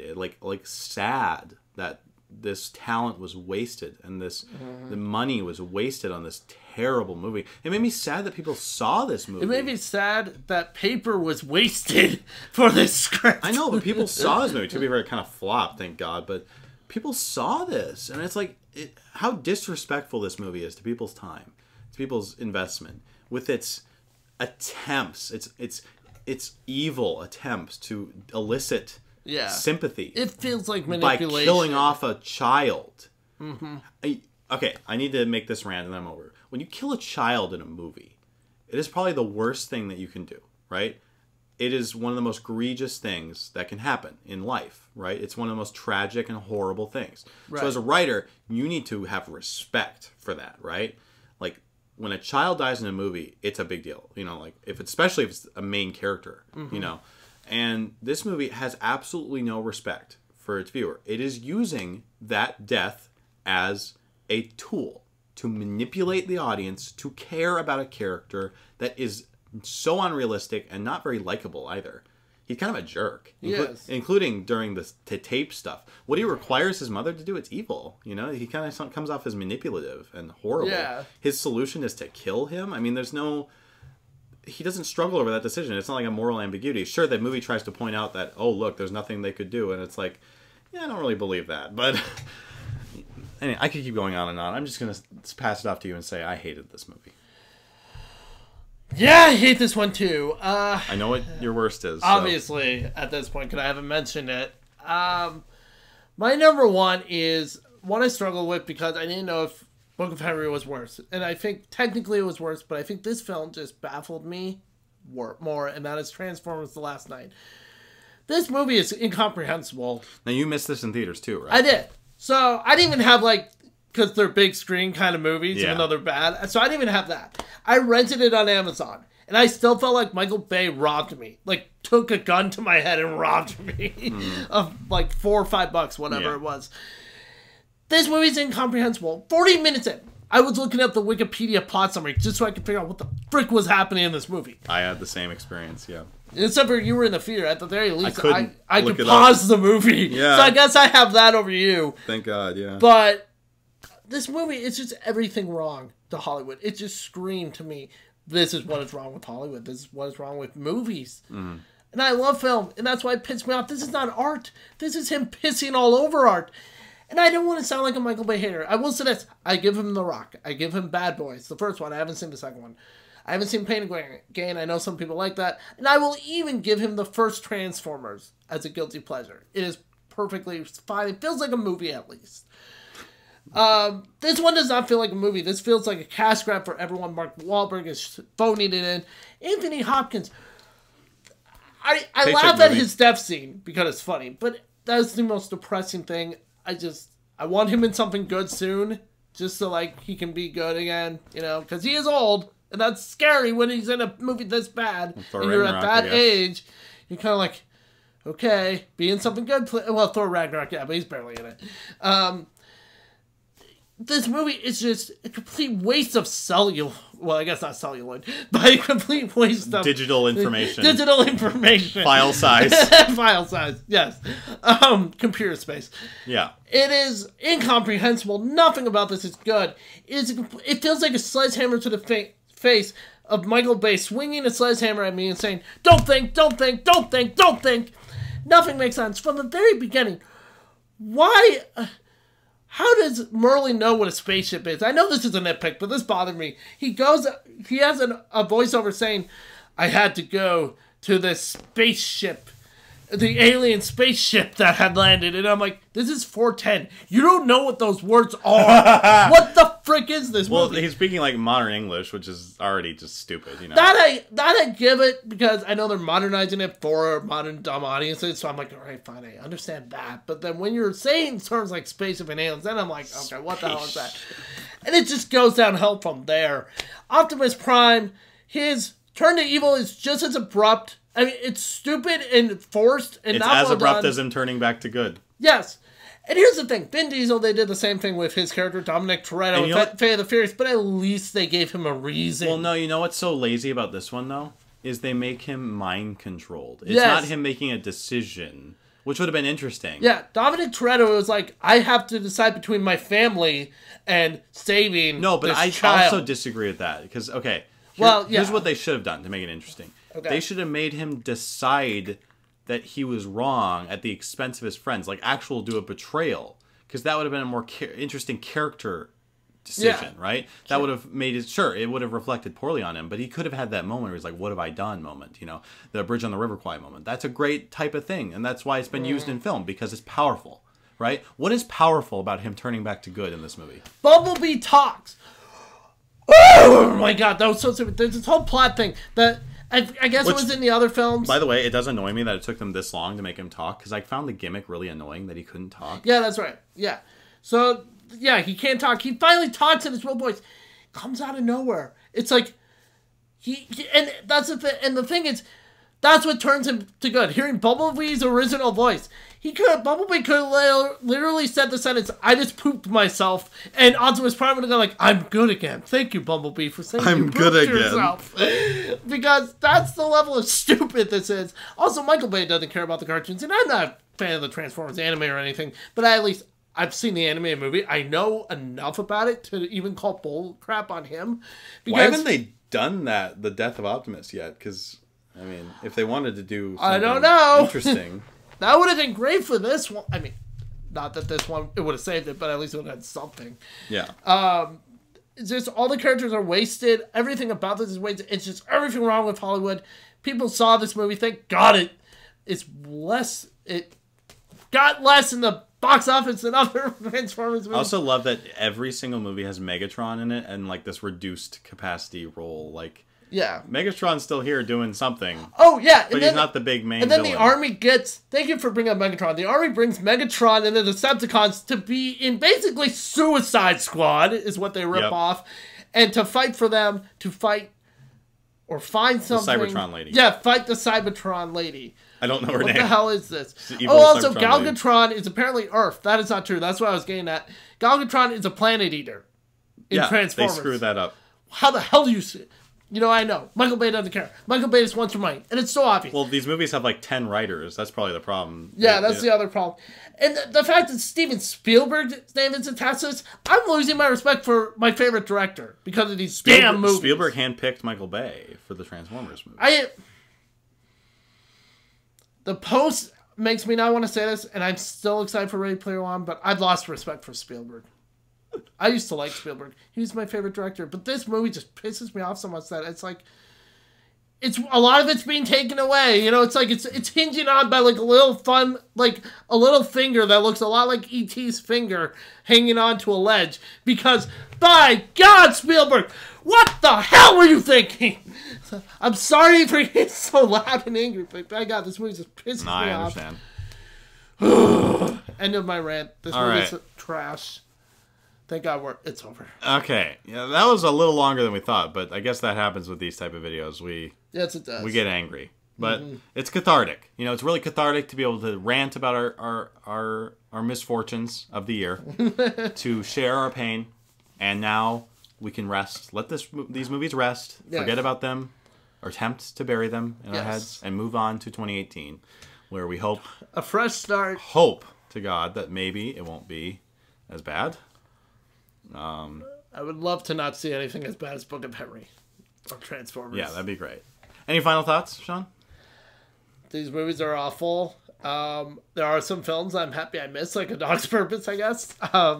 You are so lucky. But yeah, I'm happy to talk about film, even in the worst, because at least then that means I can appreciate the great movies. That's the one thing I can say about bad movies, and that's why I'm happy they exist. It makes you appreciate the because good movies when they're done even well, more. it makes me just want to like hug them, like just feel like, yes, thank you for not sucking and wasting my time. Oh yeah, these are terrible. But yes, 2018. I'm excited. Start a new list. Start a new year of film, and hopefully it'll be better than at least those bad movies. 2017 overall. What do you think of the year? I guess we haven't talked about it. Yeah, I guess we can sum it up here. It was fine. You know, it's a solid year. It had some really good stuff, some really bad stuff. I mean, it kind of seems to me kind of like a typical year. It wasn't like incredible, and it also wasn't terrible. It just kind of was in the middle for me. There were some surprises. There were some things that I didn't expect. Some movies I liked more than I thought I was going to. Some movies I didn't like as much as I thought I was going to. So it's always interesting to see which ones those are. It's actually a lot of fun to go back, compare to your anticipated list and see how you did, you know, in your anticipation. But the interesting thing about movies is they always come out of... The thing I love about film is the really good ones almost always come out of the blue. You know, they come out of left field. There's always those, you know, movies that come out and you just had no idea they exist. And some of them can be really great, and I love when that happens. It's so nice to see a movie you weren't expecting. I love seeing like this great independent movie or a small movie or just a drama, or even a movie that maybe is something I would think, oh, I might not like this, judging by the trailers or something, but then go away going, wow, that was great, was fun, or that was good. Yeah, I mean, yeah. So the year wasn't like particularly bad. I mean, The Book of Henry is terrible. It's still not like the worst movie I've ever seen. There are garbage year. There are garbage movies in this year. Sorry, but there have been worse years. There have been worse years in recent years. I mean, there were some great movies this year, too. Watch our best or listen to our best of list video. Yeah, absolutely. So, yeah, thanks so much, guys, for listening. I understand this long video, and I know it wasn't as polished as the best of video because, honestly, why would I want to polish a worst list? You want to polish a turd? I mean... Yeah, exactly. But hopefully it was enjoyable to listen to our pain. Thanks, guys, so much. Again, as always, like, comment, subscribe. Also, not entirely sure I'm going to get this up, but I'm hoping to get it up before the Oscars so I can get we are going to do our personal Oscar list. Okay. So that'll come up right around the time for the Oscars. It'll be right around that same time.